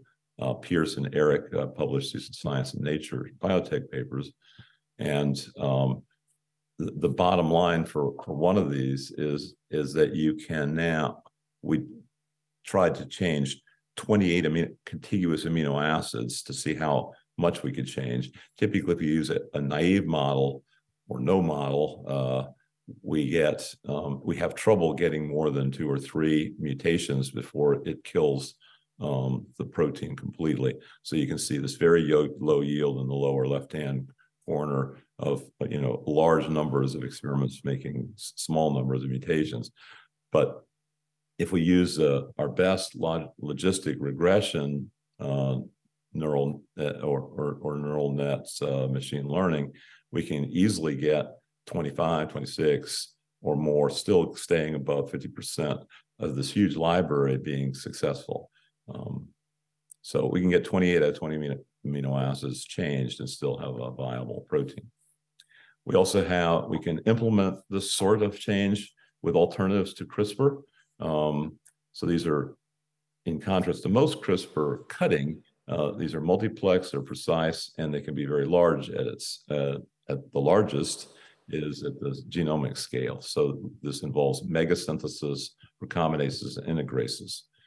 Here's some examples of recombinases and integrases. We recently showed that the SSAPs, which were restricted to E. coli, are now working in a variety of systems, including other microbes, plants, and animals, thanks to Gabe, Tim, Kale, Tina, and Ben. We've aimed for since at least 2009 for multivirus resistance, non-standard amino acids, and biocontainment. Spun off one company so far in this using these highly engineered strains, where we've changed like one of the 64 codons genome-wide. Grow Biosciences makes pharmaceuticals with altered half-lives in serum and stability.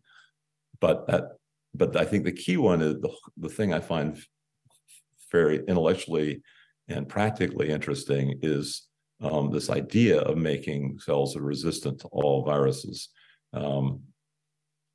This is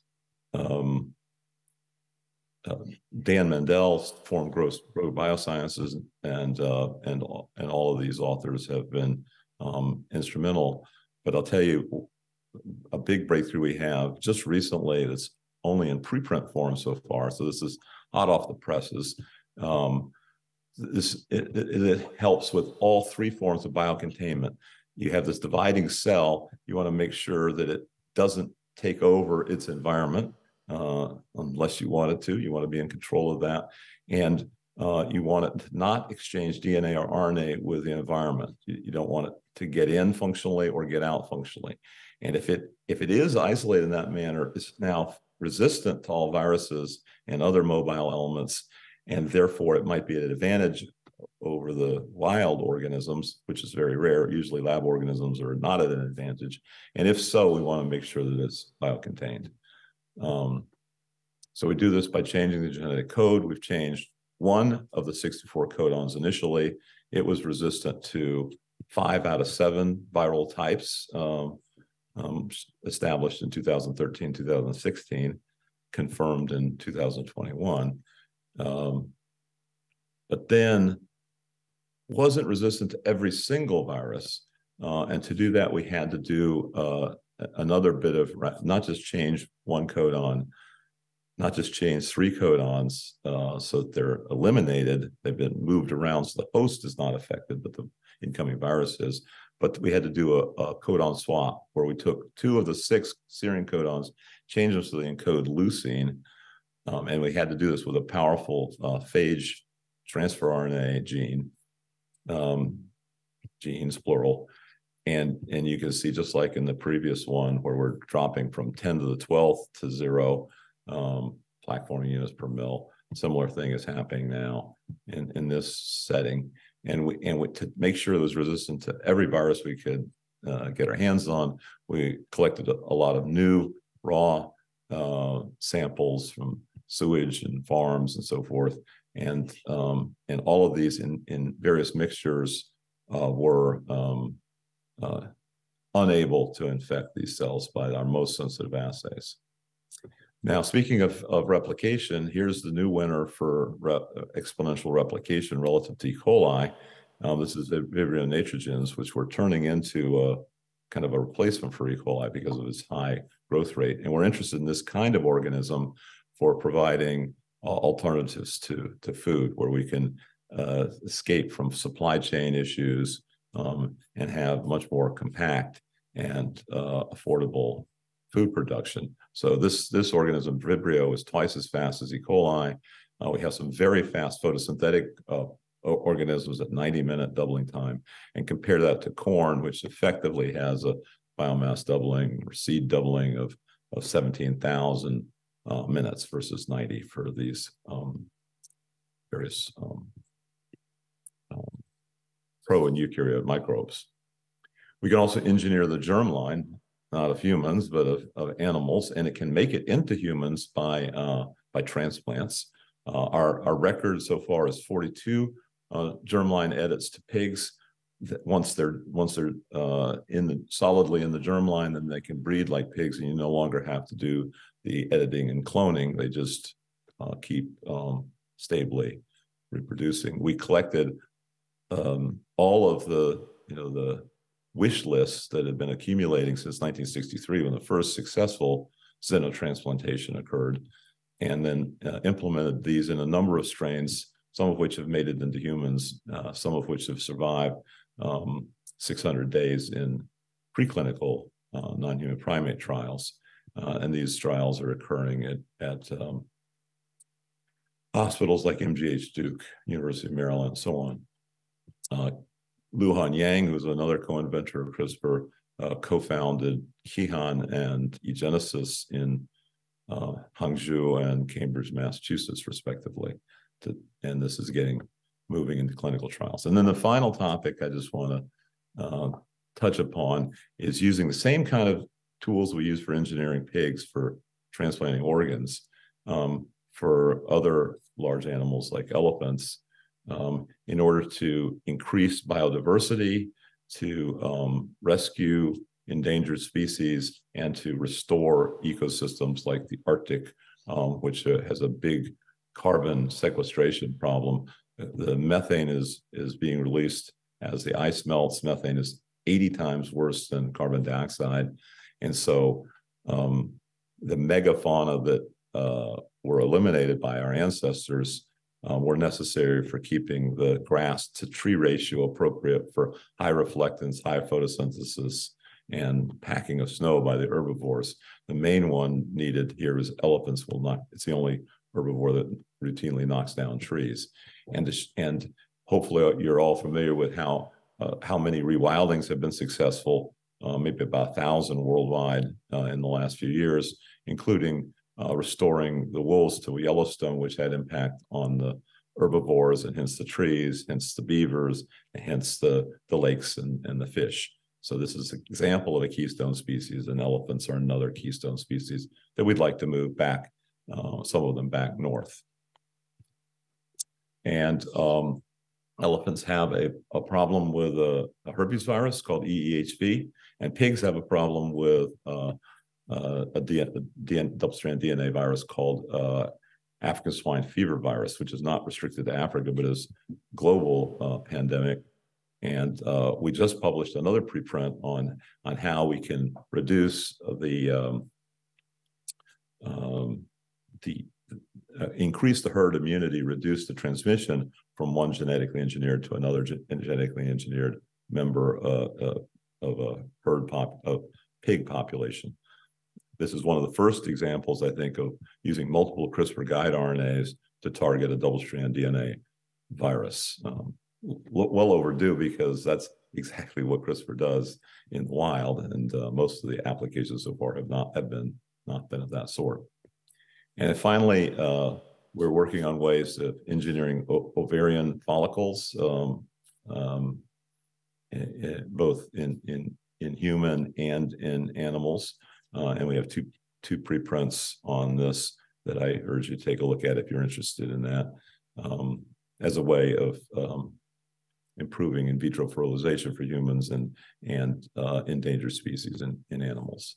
I've mentioned many collaborators along the way. I just want to mention a few for this last little couple of slides. Sergey and Nikita Zimov have been wonderful hosts when I visited in Siberia to Pleistocene Park. Stuart and Ryan at Revive and Restore helped conspire on de-extincting genes, non-species, and Ben Lamb has really been wonderful at fundraising. Jessica, Ariana, Justin, Margot, Bobby, we're all early believers in this when we didn't have funding. And that's it. This is where we've been, and period, full stop. Thank you. Questions, maybe?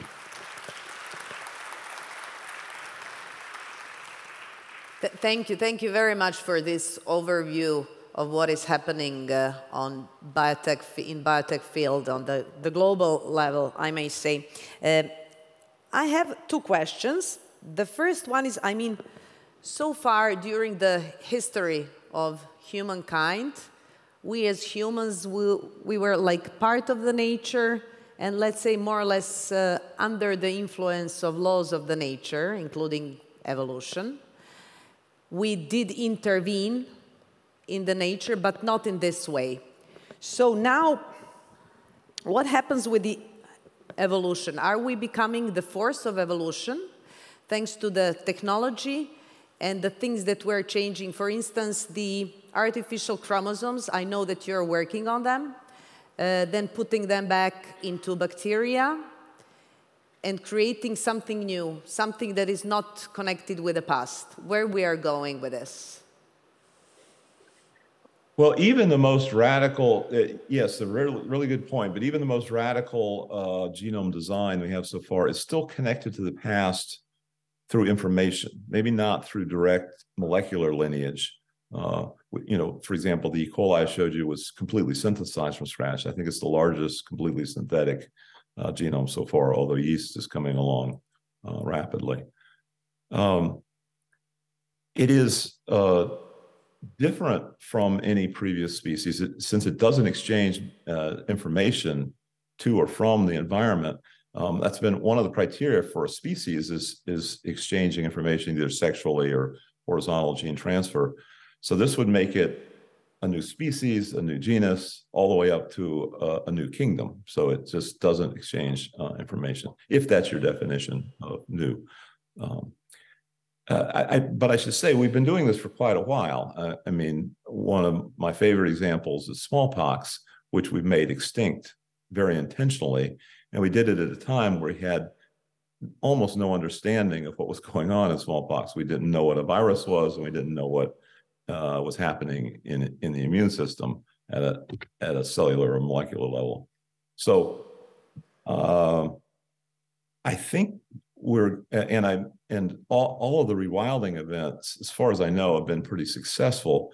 Putting in the past unsuccessful things like introduction of cane toads and accidental introduction of various invertebrates, plants, and so forth. I think we're entering a new era where the rewilding efforts are more thoughtful and well regulated by the FDA, the USDA, the EPA, and various global equivalents. And one more question related to, because it's very, very important for us, it concerns, let's say, personalized medicine. How far do you think we're going towards really personal medicine and personalized drug development? Will we go to the individual level, and how fast do you see that this can happen? Well, I think we're both simultaneously going to more radical personalization and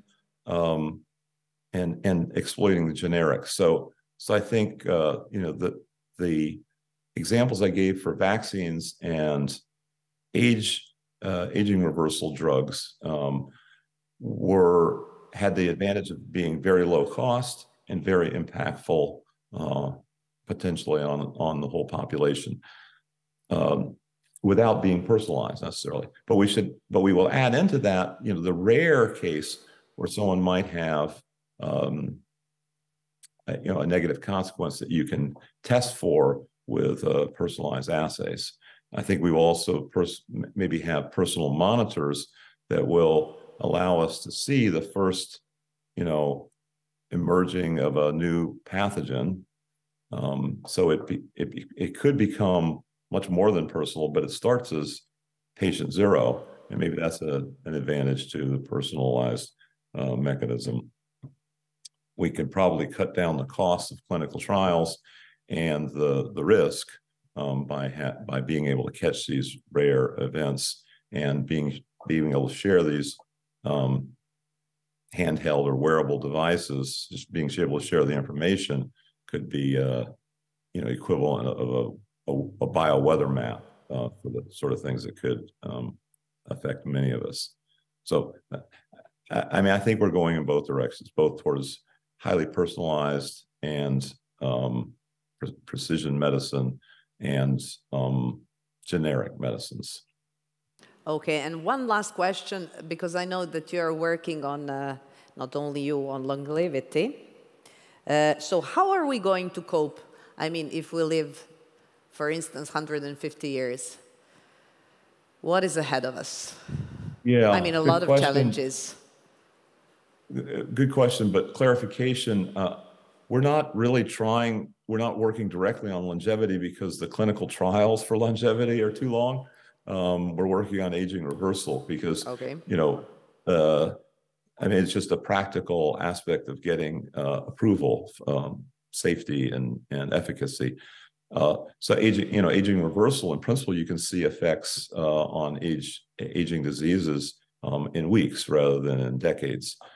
So that's a practical component. The other thing is we're not really looking for even if longevity is a side product, we're aiming for healthy, youthful mind and body, and so being 150 and feeling like and acting and working like you're in your 20s would be highly desirable.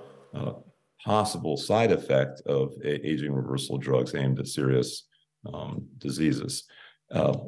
What the consequence of that for the population, just to speculate, since you're asking, we have a reduction in fecundity of the family size as a function of moving into the cities. We're moving towards 80+% in the cities. And that results in a change in family size from, say, 7 per family to 1.2, meaning much less than replacement level. Also, if we are successful at reducing the cost of getting off the planet, which is a good backup plan, some of us may do what was done in the 1700s in immigrating to America and other new worlds. So we might need more people, ironically, and also if we get more efficient in producing food, and I mentioned ways that we might get 100 times more efficient, then there might be an opportunity of restoring a lot of the world to a wild state and still having more people supported comfortably. But that's very speculative. So we will need another planet just for a backup, I think. Right. Thank you very much once again, and I hope we will see you next year here in person in Belgrade. I would really love to have you here within our ecosystem and to show you what we are doing and what we are planning to do. So one more time, thank you very much for your presence today. Thank you very much. Yeah.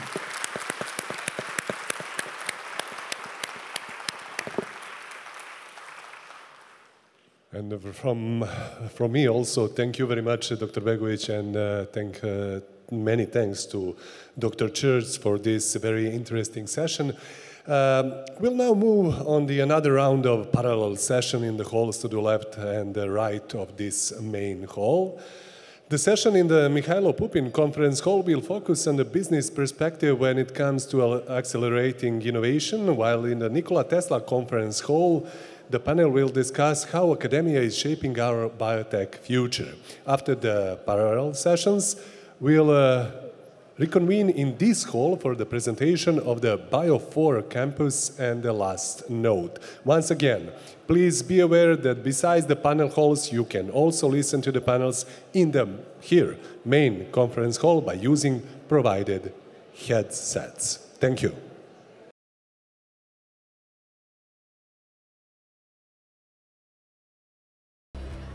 Biotechnology will define our future, and we'll now hear how Serbia is preparing for this future.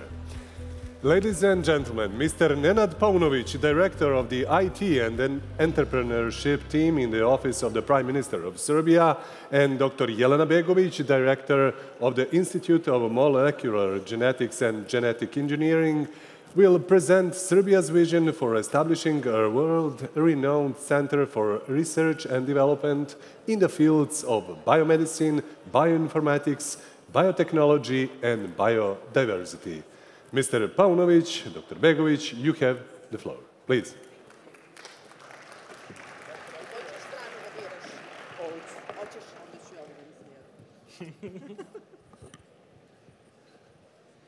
Hello, everyone. I believe we will have a nice presentation as well.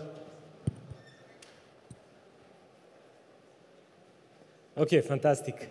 In the next 20 or so minutes, we're going to talk about why we believe that Serbia is going to be the new bioeconomy hub in Europe and why we are doing what we are doing. There is a fantastic quote in the book Steve Jobs from Walter Isaacson about the future, basically. It says, I think the biggest innovation of the 21st century will be the intersection of biology and technology. A new era is beginning, just like the digital one. As the Prime Minister said this morning, we can't actually claim that this is the fifth industrial revolution, but it does certainly look like this to us. And what is more important, Mr. Harari says that the future is already here. This is not something we are talking that is going to come and be in the future. This is something that we are already living. Serbia does recognize this new revolutionary potential in convergence between biology and technology, and we do believe that it is going to be in at least 4 key areas of life. Key areas because they are super important and super expensive. We are talking about medicine, with biomedicine, monoclonal antibodies, mRNA vaccines, and all those fancy terms that us non-biologic people and non-medicine people learned during the COVID-19 pandemic. These are the technologies more than a decade old, but only now they are entering mainstream and they're entering our ordinary lives. There is going to be a revolution in medicine, make no mistake about that. There is also going to be a revolution in agriculture, food production, precision farming, precision feeding, and all those things that are happening right now. There is going to be a revolution in energy as well. On GITEX fair for technology in Dubai last year, we've seen that out of top 20 innovations, around 3 or 4 were about plant-based batteries. So new kind of energy sourcing are emerging. And last but not least, environmental protection and sustainability. And I've talked to people who says that the custom-made bacteria is what is going to clean the earth more and faster than anything else. This new revolution is driven by new technological advancements, like, for instance, synthetic biology, and this is the actual homepage of an actual company that is claiming that they are creating organisms by design with functions and features ordered by their clients. They can program cells, and once you can program cells and biology, sky's the limit, and as one of our colleagues says, it's half super, half scary. But it's not just about technology, it is that it's becoming mainstream. This is the newsletter that I received. This is actually my screenshot from my laptop that I received on 14th of February this year. BCG's Boston Consulting Group, one of the largest and most renowned consulting companies in the world. And they said the newsletter with the main headline that synthetic biology is coming to disrupt an industry near you, which to a businessman like myself means it is here, it is mainstream, be aware of that. McKinsey, as all good consultants, want to put a number on it, so they did a biorevolution report back in 2020, and they said that this bio-revolution, as they call it, is going to be worth between $2 and $4 trillion annually from products and services that we can envision right now. This is without breakthrough innovation, without disruptive technologies, just from what we can see from today's perspective, which means it is financially and monetarily huge. Serbia now wants to build on our ICT success, and the Prime Minister this morning talked about how successful our IT is and how important it is to Serbian economy, but we want to go the step further. We want to be the creative part of this fifth industrial revolution. We want to be one of the R&D and IP creation places of the world, and we want to be an equal partner in that process. We are therefore creating a bioeconomy hub, and we want to be one of the renowned and recognized hubs in at least Europe, if not the world, and we call it BIO4 Campus. We see it as a really unique concentration of people, talent, and infrastructure that is going to be an important place of creation of products and solutions that are going to be used in those areas that I already mentioned. Why BIO4 Campus? BIO4, to us, is biomedicine, biotechnology, bioinformatics, and biodiversity. These are the areas that we see as key and super important to our bio-revolution and our bio-future. BIO4 Campus, and these slides, I see a lot of people taking pictures. These slides are available at bio4.rs. This is our website. It is an ugly homepage, but then this is, when you click on the link, there is a very nice PDF file with this presentation, even a bit more detailed. But nevertheless, BIO4 Campus is going to be built in a traditional life science area of the capital city of Serbia, Belgrade. And it's in the area where already we have the Institute for Virology, Vaccines, and Sera, we call Torlak. There is also a pharmaceutical faculty of University of Belgrade. There is also Institute for Molecular Genetics and Genetic Engineering. There is also there our national regulating authority that we called ALIMS. Over there, we are super lucky to have almost 8 hectares of basically empty piece of land. Over there, we are going to build our BIO4 Campus. This is going to be a home to a multidisciplinary set of tenants. It's going to create an ideal ecosystem of innovation from many different angles. We are going to have there 9 scientific institutes, and for some of you that hear this presentation multiple times, you can recognize that those numbers over there are rising every time that you hear the presentation. So up until a few days, we had 8 scientific institutes. Now, another fantastic one joined the team. So we have 9 scientific institutes, 5 faculties from the University of Belgrade, convention and multimedia, museum, and also big conventional center for people to get around, share ideas, for them to mingle. This is why we call it Minglarium. There are also going to be a business park with R&D centers, so pharmaceutical, biotech, life science, and other companies, both multinational, global, but also our Serbian.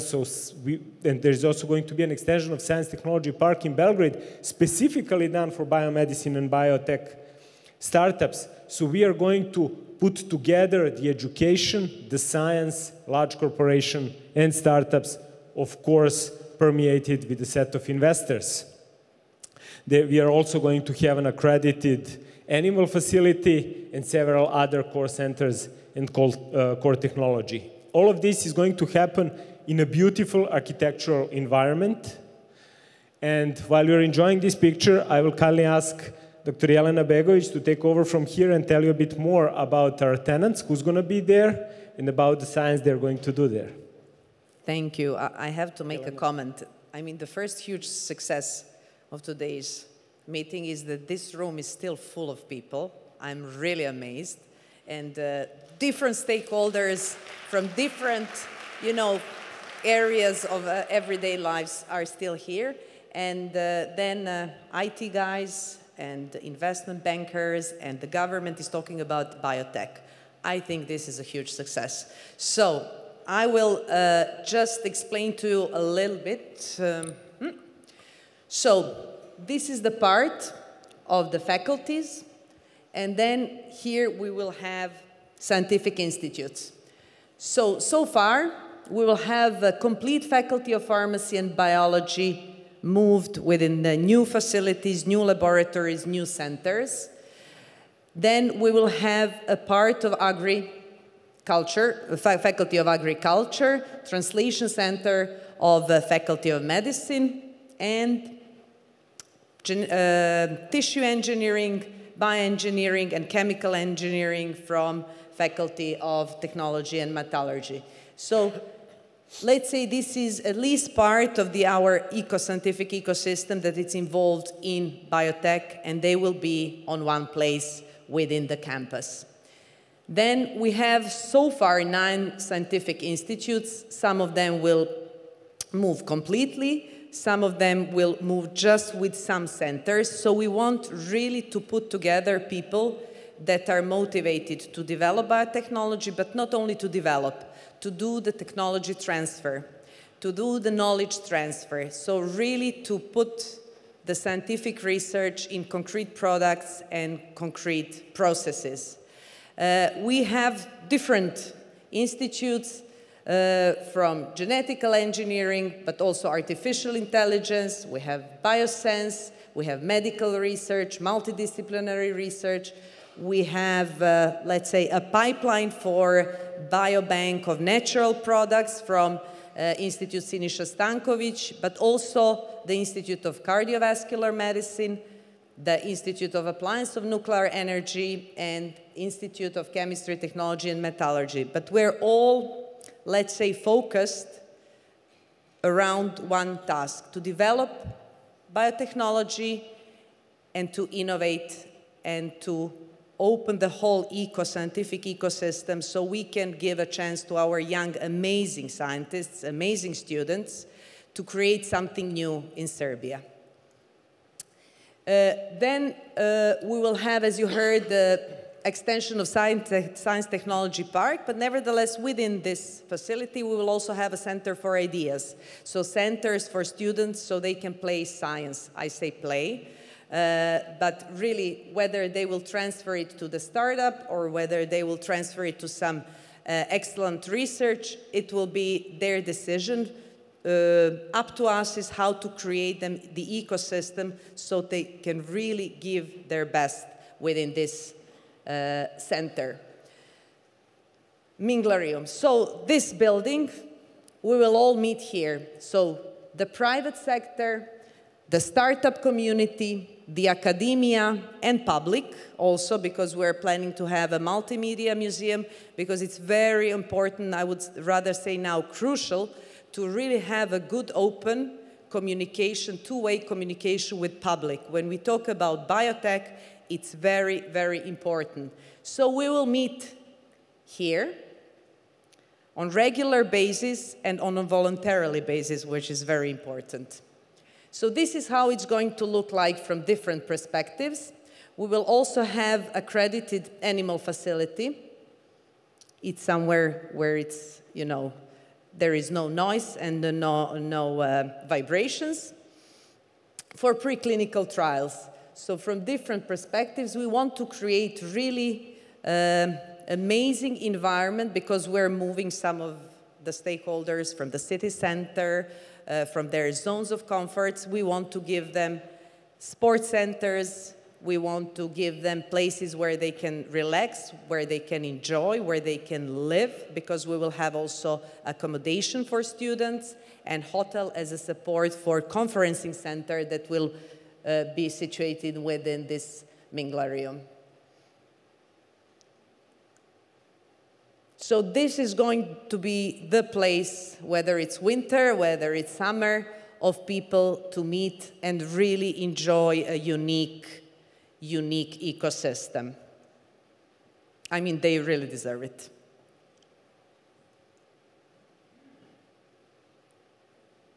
And the idea is that this ecosystem lives not only from 9 to 5, but that lives 24 hours a day, so every single person can, you know, find its slot, time slot, to spend time here from different reasons.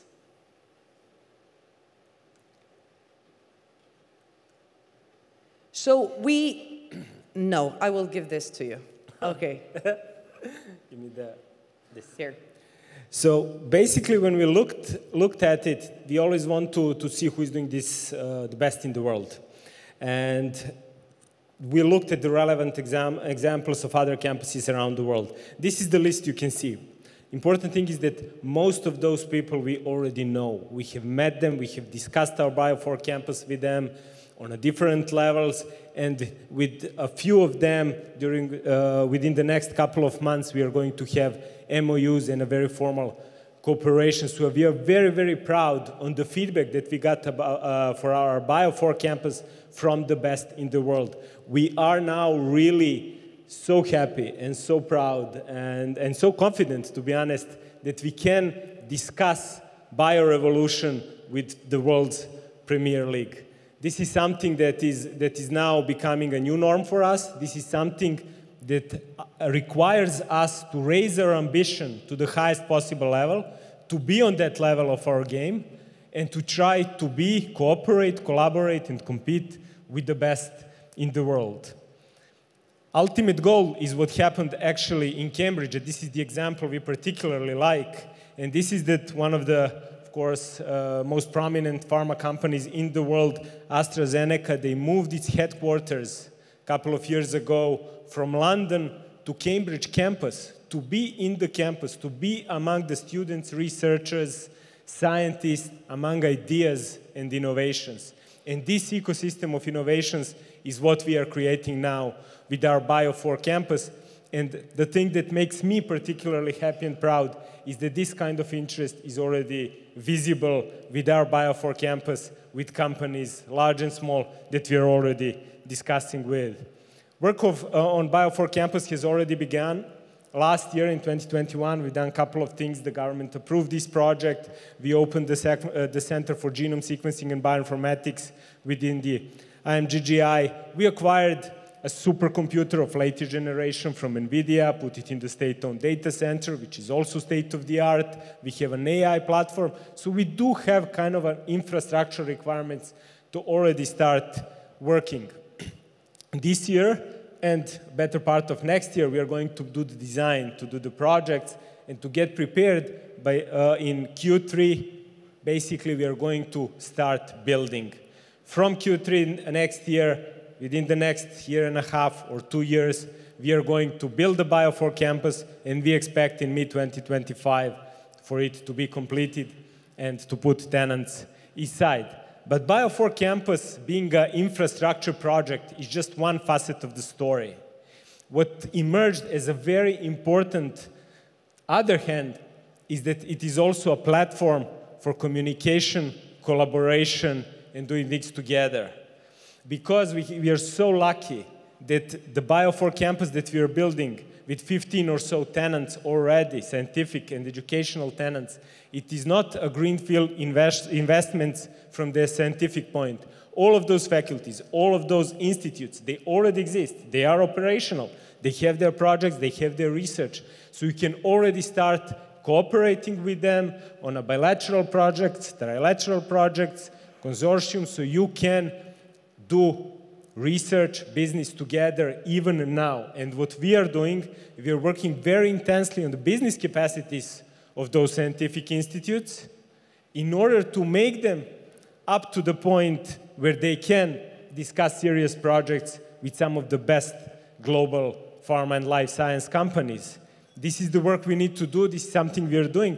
But we do expect that when we open a BIO4 campus in 2025, it will not be an opened, empty space. It will be just launched in full speed.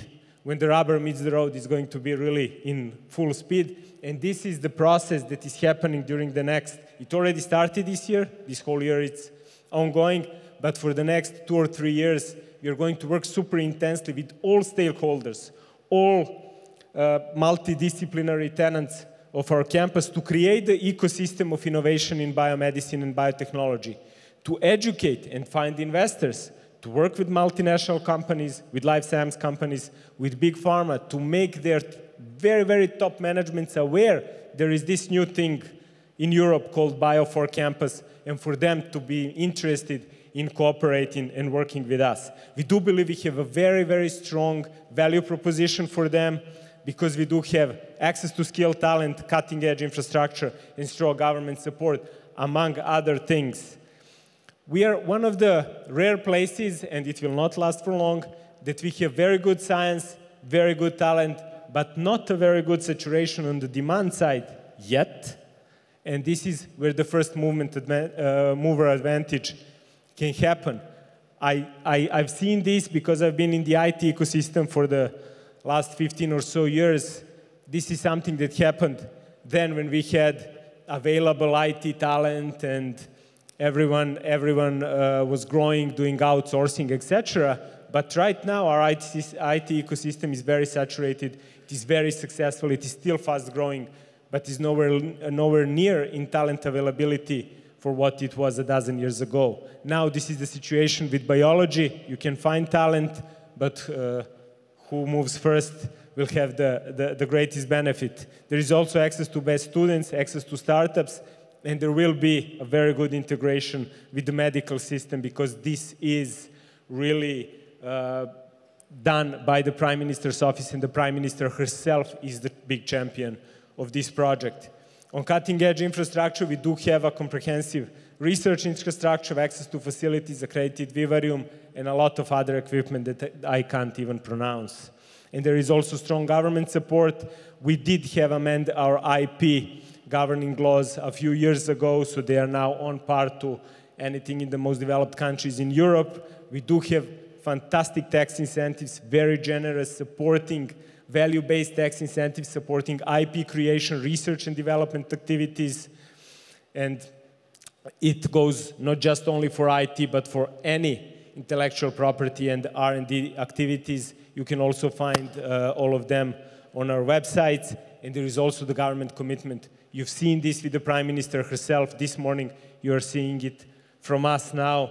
And this is something that we believe are the basic prerequisites with a lot of work that we are willing to put into this within the next couple of years for us to be successful and to create this new bioeconomy hub in Europe that we mentioned at the very beginning. You are all invited to join us in this endeavor. Thank you very much for your attention, and we are here open for business, so whatever we can do together, we'll be more than willing to do so. Thank you very much.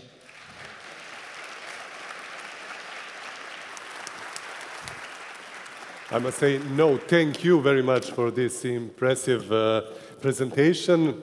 They're still talking, okay. I don't know how you can manage, but congratulations. One more applause, please, thank you.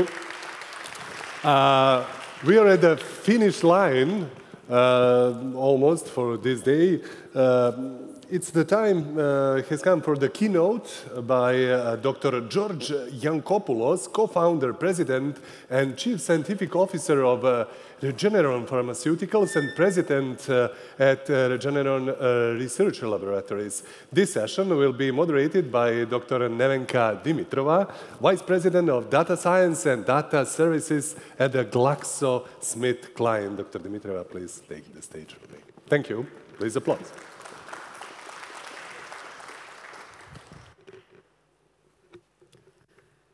Well, thank you, and I'm very honored and excited to host this session.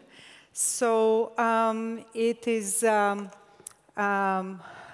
one of the most famous scientists that really has taken biotechnology from an idea, from a lab, to impacting the lives of so many people around the world. So George Damis Yancopoulos is an MD, PhD. He's a co-founder, president, chief scientific officer of Regeneron. This is one of the world's premier biotech companies. Last time I checked, it was somewhere in the ballpark of $80 billion. So it's a big pharma, actually. Not only a small biotech where it started 30 years ago. So working alongside longtime partner who is the president and CEO, which is Dr. Leonard Schleifer. So imagine two physician scientists starting a company and leading a company based on science. So he is the main force behind Regeneron science-driven culture and unique ability to repeatedly, consistently create, translate science into medicine, leading 10 FDA-approved and authorized treatments and many promising in the pipeline. Regeneron is one of the companies that's routinely named among the most innovative companies in the world, both by Forbes and the Science Medicine. So Dr. Yancopoulos was among the 10 most highly cited scientists, and he was inducted in the National Academy of Sciences in 2004. He has been named in the Biotech Hall of Fame in 2014, has received Ernst Young Entrepreneur of the Year Award, has received from Forbes 100 Most Innovative Leaders in 2019, and the Heroes of Pandemic in 2020. However, in the context of this conference, what makes Dr. Yancopoulos' keynote very special is that his great-grandfather, Vladan Georgievich, who was a medical doctor and who was the first formally educated surgeon in Serbia, was actually a mayor of Belgrade, and he went on to become Prime Minister of Serbia between 1897 and 1900. So wow, what a family connection. The Serbian Academy of Arts and Sciences announced the year 2020 as the year of Vladan Georgievich. Last year they held a conference in his name. So his great-grandfather has made a tremendous mark on Serbian history, and this keynote will be both educational and symbolic, as you will agree, and a great continuity in the family history, but also in Serbian history. So with this, I'd like to welcome Dr. Yancopoulos.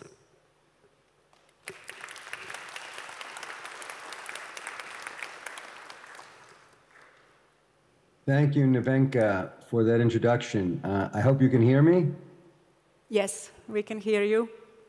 Great. As you said, it's very meaningful for me to be speaking at this conference. It's quite an honor. You've all heard about Vladan Georgievich, and I only wish I could be there in person, and I hope in the very near future I'll be able to visit and meet all of you.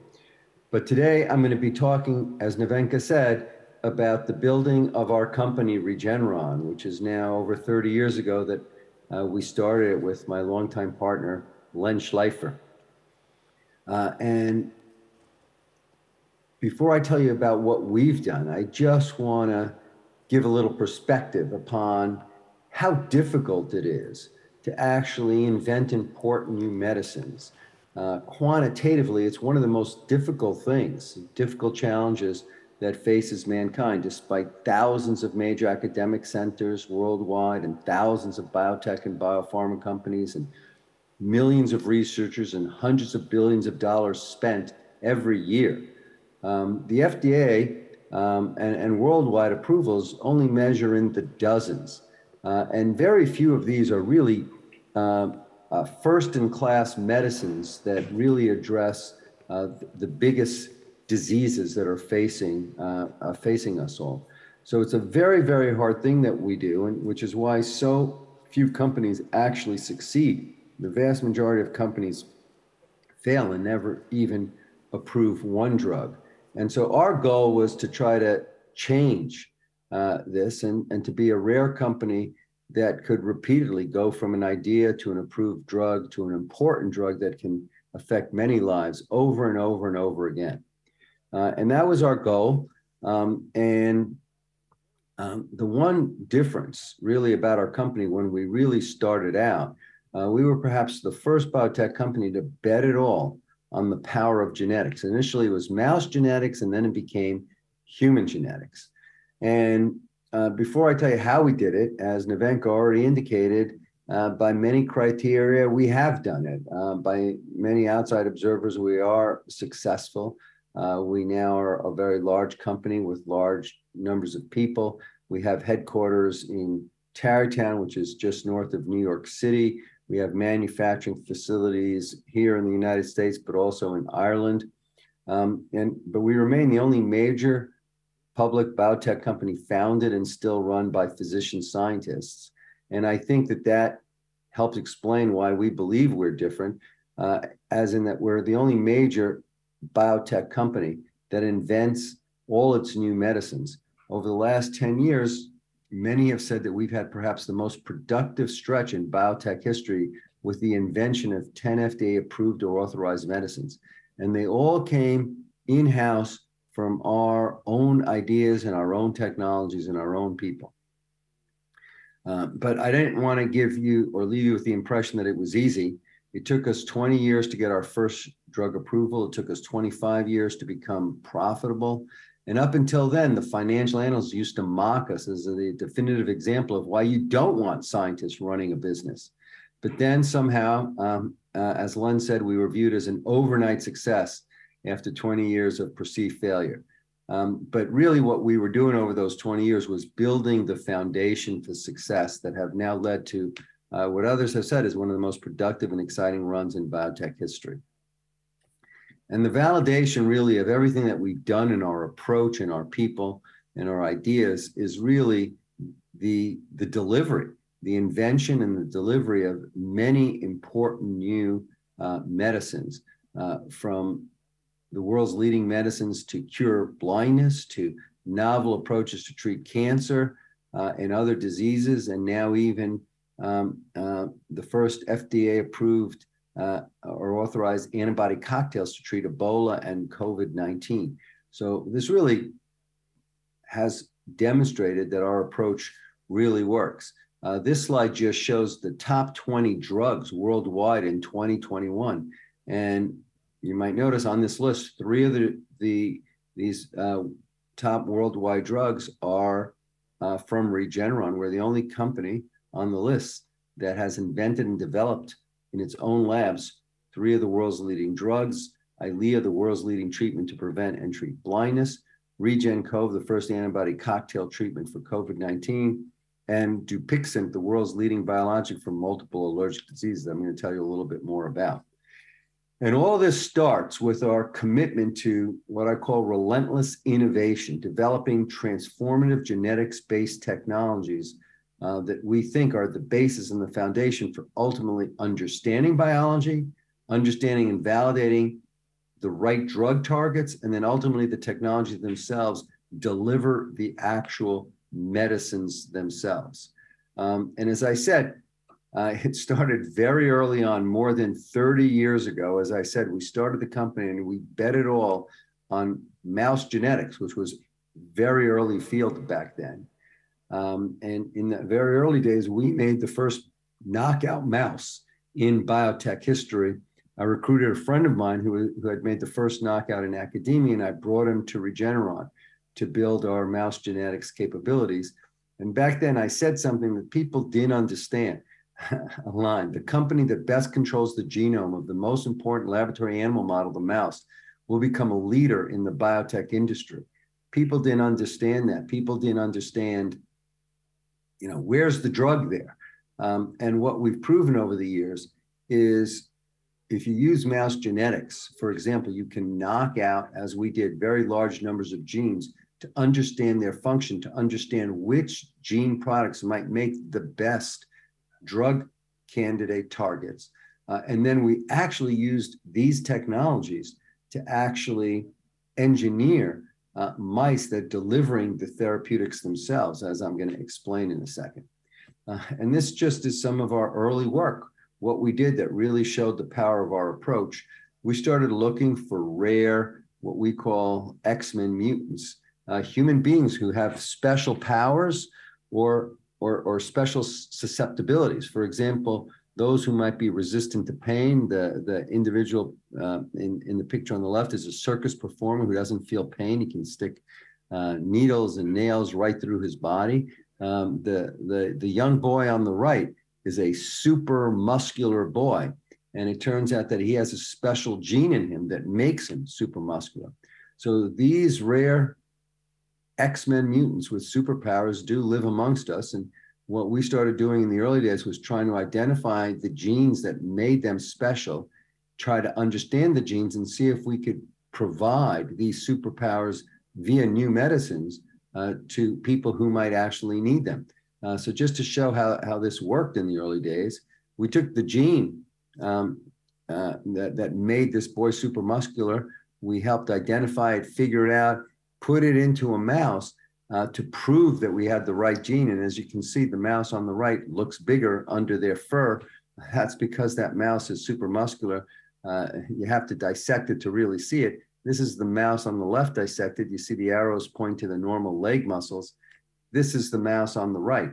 So when you take the right gene, you identify it from a human being who has some special genetic capability, you can confer that genetic capability into a mouse and now prove that that pathway, you can manipulate it genetically and maybe figure out how to turn that genetic capability into an important new medicine that can help people, in this case, for example, who might be suffering from weakness and loss of muscles. So this is sort of the basis of our approach. We start with human genetics that reveal a unique strength or susceptibility. We engineer mice to reproduce this and to teach us more about the biology and the drug target. And then we figure out how to actually create a drug to mimic this. So how do we do that? Well, one of the next technologies that led to a huge pipeline for us of new drugs was we used the same genetics capabilities that we had developed to learn how to manipulate the genes in the mouse to make the mice that I just showed you on the previous slide. But in this case, to make a mouse that had an incredible, what we call genetically humanized immune system. This was the largest genetic engineering project ever undertaken in history, even in the age now of CRISPR. About 2% of this mouse's genome is now human, and the genes that it has encodes for the immune system of the mouse. And why would you want to do this? Well, what we've now proven, and we've actually used it time and again, we can challenge this mouse that we made that has a genetically humanized immune system with almost any disease or disease target, and we can get out of that mouse using a variety of related technologies, a human antibody medicine. And we've used this now to develop drugs to treat all sorts of diseases from cancer to Ebola. And it all started with an idea that if you could make such a mouse, it could be an incredible delivery vehicle for new medicines. And so indeed, this genetically humanized mice that we developed with these new genetics technologies that we had developed has already yielded many important FDA-approved and authorized antibody medicines, treating all sorts of diseases from inflammatory diseases to heart disease to cancer, and more recently, even Ebola and COVID-19. I just want to, there's so many stories here. They're great stories. Each one would take hours to really go into detail, but I just want to give an example of the important medicine in the upper left called Dupixent or dupilumab that has really changed the face of allergic diseases. This one is near and dear to my heart for many reasons. I started working on this in the 1980s, in part because people in my family suffered from these diseases. And now the very medicine that I invented, my daughter is on this medicine and has totally cured her disease and changed her life. So what are the diseases and what is this medicine? It's an antibody that we got by immunizing our Velocimmune mouse that yielded a fully human antibody that blocks the IL-14, interleukin-14, and interleukin-13 pathways. And it really seems like a miracle medicine, which has become a leading medicine for so many allergic diseases like severe asthma, atopic dermatitis, and the list goes on and on. And just to show you how life-changing this medicine can be, severe atopic dermatitis, which is one of the allergic skin diseases that, that this drug really has an amazing effect on, can really ruin children's lives, people's lives, and whole families' lives. This is a story that was sent to us from a physician who was in our early clinical trials, but this is very related to the story that I suffered with my daughter. This could be my daughter's story. But the physician who was in our clinical trial sent before and after images of this poor girl whose life was being ruined by this allergic skin condition. Basically, it's like having poison ivy covering your body, but it never goes away, and it covers large portions of your body. You're constantly itching. You can't sleep. It obviously ruins your life. And so, as indicated in the note from the physician treating this patient in our clinical trial, it was ruining her life and her family's life. So these are pictures of this poor girl before treatment with Dupixent. These are pictures of her afterwards. And I can tell you, as I said, personal experience, my own daughter, this is a life-changing medicine, can give people not only clear skin and not suffering from this horrible condition and the constant itch, but it really gives them their life back and you know, changes an entire family's life if you have a child like this. And this is just a highlight. I mean, this is why we do what we do, to try to change lives, to try to improve lives through the power of science, technology, and particularly genetically derived medicines. And this girl's story, or my daughter's story, they're not isolated stories. The data in this particular disease across multiple now phase 3 trials, these are the rules rather than the exceptions. Most drugs don't work like this, where you have 70 to 80% average improvement in a disease. But that's what makes Dupixent such a special drug. It not only addresses so many multiple allergic diseases, but the effects on each of these diseases are so dramatic. They're really, in the average patient, almost 70 to 80% eliminating the disease markers. So that was an example of our immune technologies that depended on our ability to make a genetically humanized immune system in a mouse using the power of our mouse genetic technology. So it's all about our genetics-based technologies. And we now actually have modified those mice to help us make a different kind of antibody, not a conventional antibody. Most antibodies antibodies are Y-shaped at the ends. They have their variable regions. The two variable regions are identical. They bind two identical things. We realized that we could make, and we were the first to put into human clinical trials, what are known as bispecific antibodies, antibodies that could bridge two different things. And we had the idea of actually using bispecific antibodies to bridge killer T cells and tumor cells. And the results with these bispecific antibodies are nothing short of spectacular. What we were able to do with these, normally when T cells try to attack a target, they need what is known as signal 1 and signal 2.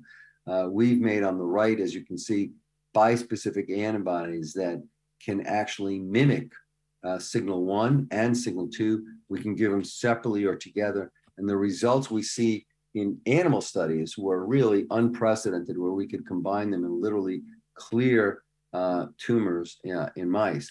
So we moved these into the clinic, and now we've reported recently some really dramatic results that if we can continue to progress these, this could really change the treatment of cancers. In this particular case, these were last stage terminal prostate cancer patients who had been resistant to all prior therapies. On average, they had about 6 months left to live. And as you can see from this slide, in 75% of patients treated, dramatic, very rapid responses with more than 99% reduction in disease. And now some of the earliest patients that we've treated with this regimen have been more than a year out, completely free of their cancer, not even requiring any further treatment. So these bispecifics really, like many of our other medicines for other diseases, have potential to really change the practice of medicine in the field that they're being applied, in this case, in terminal cancer settings. So what I wanted to quickly end with is our latest, and I think one of our greatest developments in terms of genetic-based technologies, what we call our Regeneron Genetics Center and our Regeneron Genetics Medicines capabilities. Many of you probably don't realize that Regeneron is the world's leading human sequencing organization. We sequence more than 2 million humans. The thing that makes our database so special is not only do we have the most human sequence, but each one of them is linked to detailed electronic health records, which has allowed us to create the largest big data set linking human genetic variation to medical variation, allowing us now to do what I said we started doing 30 years ago, finding gene variation in humans that causes either resistance or susceptibility to disease, but we're now doing it at a very large scale. This has led to a very exciting new pipeline, moving us away from antibody-based therapies now to genetic medicines. I don't really have time to get into the details of this. I'll briefly flash the next few slides, but two of our most exciting advances and really near-term opportunities that are already either in the clinic or about to go in the clinic showing results in human patients that I wanted to highlight is with our Intellia partners, we were the first to demonstrate the first example of successful CRISPR-based treatment in humans where we largely ablated a pathological gene. It was the first human trial success of systemic CRISPR-based gene therapy to knock out a pathological gene. And I think that that can really lead to dramatic changes in how medicine is done going forward in the future.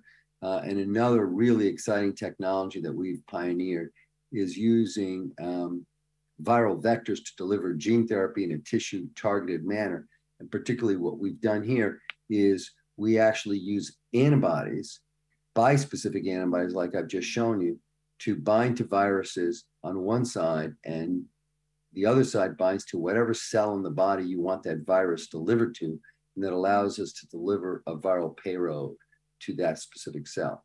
So this just summarizes that first clinical trial for a CRISPR-based gene correction in humans that was very successful, showing more than 90% reduction in the product of this pathological gene for essentially as long as we then continue to follow the human. This just shows how we can change how viruses work. In this particular case, the normal virus on the top delivers its payload to the liver. But then when we change targeting using antibodies, we can now detarget the liver and deliver the genetic payload to muscle or potentially to any cell in the body that we want. So in exciting new ways that we could be changing the practice of medicine by really taking gene medicines, taking genetic discoveries and turning them into genes medicines in the same turnkey way that we did it with antibody-like medicines and bispecifics and so forth. So that's pretty much what I wanted to tell you about. It's a real quick overview of what we've done over the last 30 plus years to get us here. And I think the whole point is that it's all about continuing to push the edge, continuing to relentlessly try to innovate, to come up with new ideas, new approaches, and in our case, new genetics-based technologies that we can use to change the practice of medicine. So thank you so much for your attention.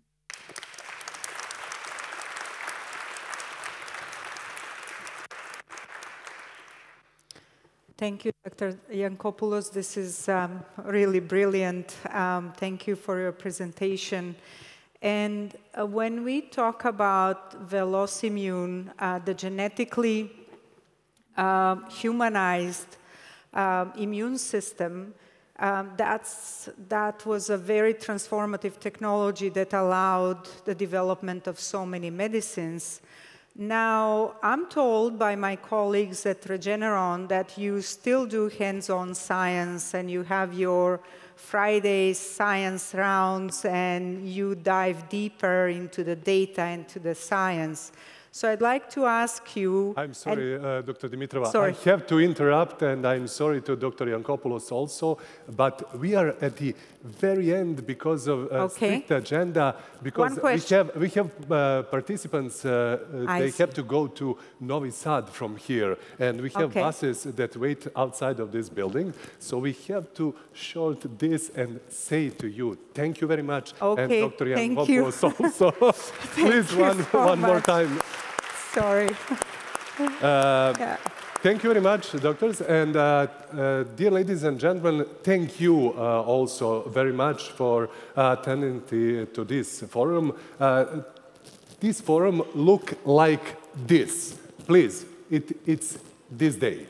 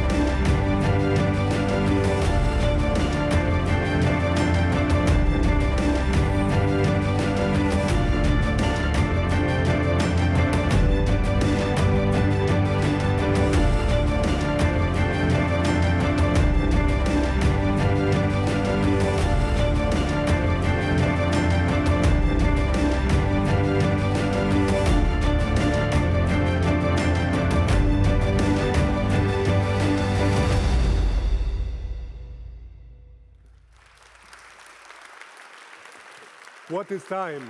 1 day in 30 seconds. Thank you all. Wish you all the best. Thank you to attend this forum. Hope to see you next year. Till then, enjoy Belgrade, enjoy Novi Sad, enjoy Serbia. Thank you very much.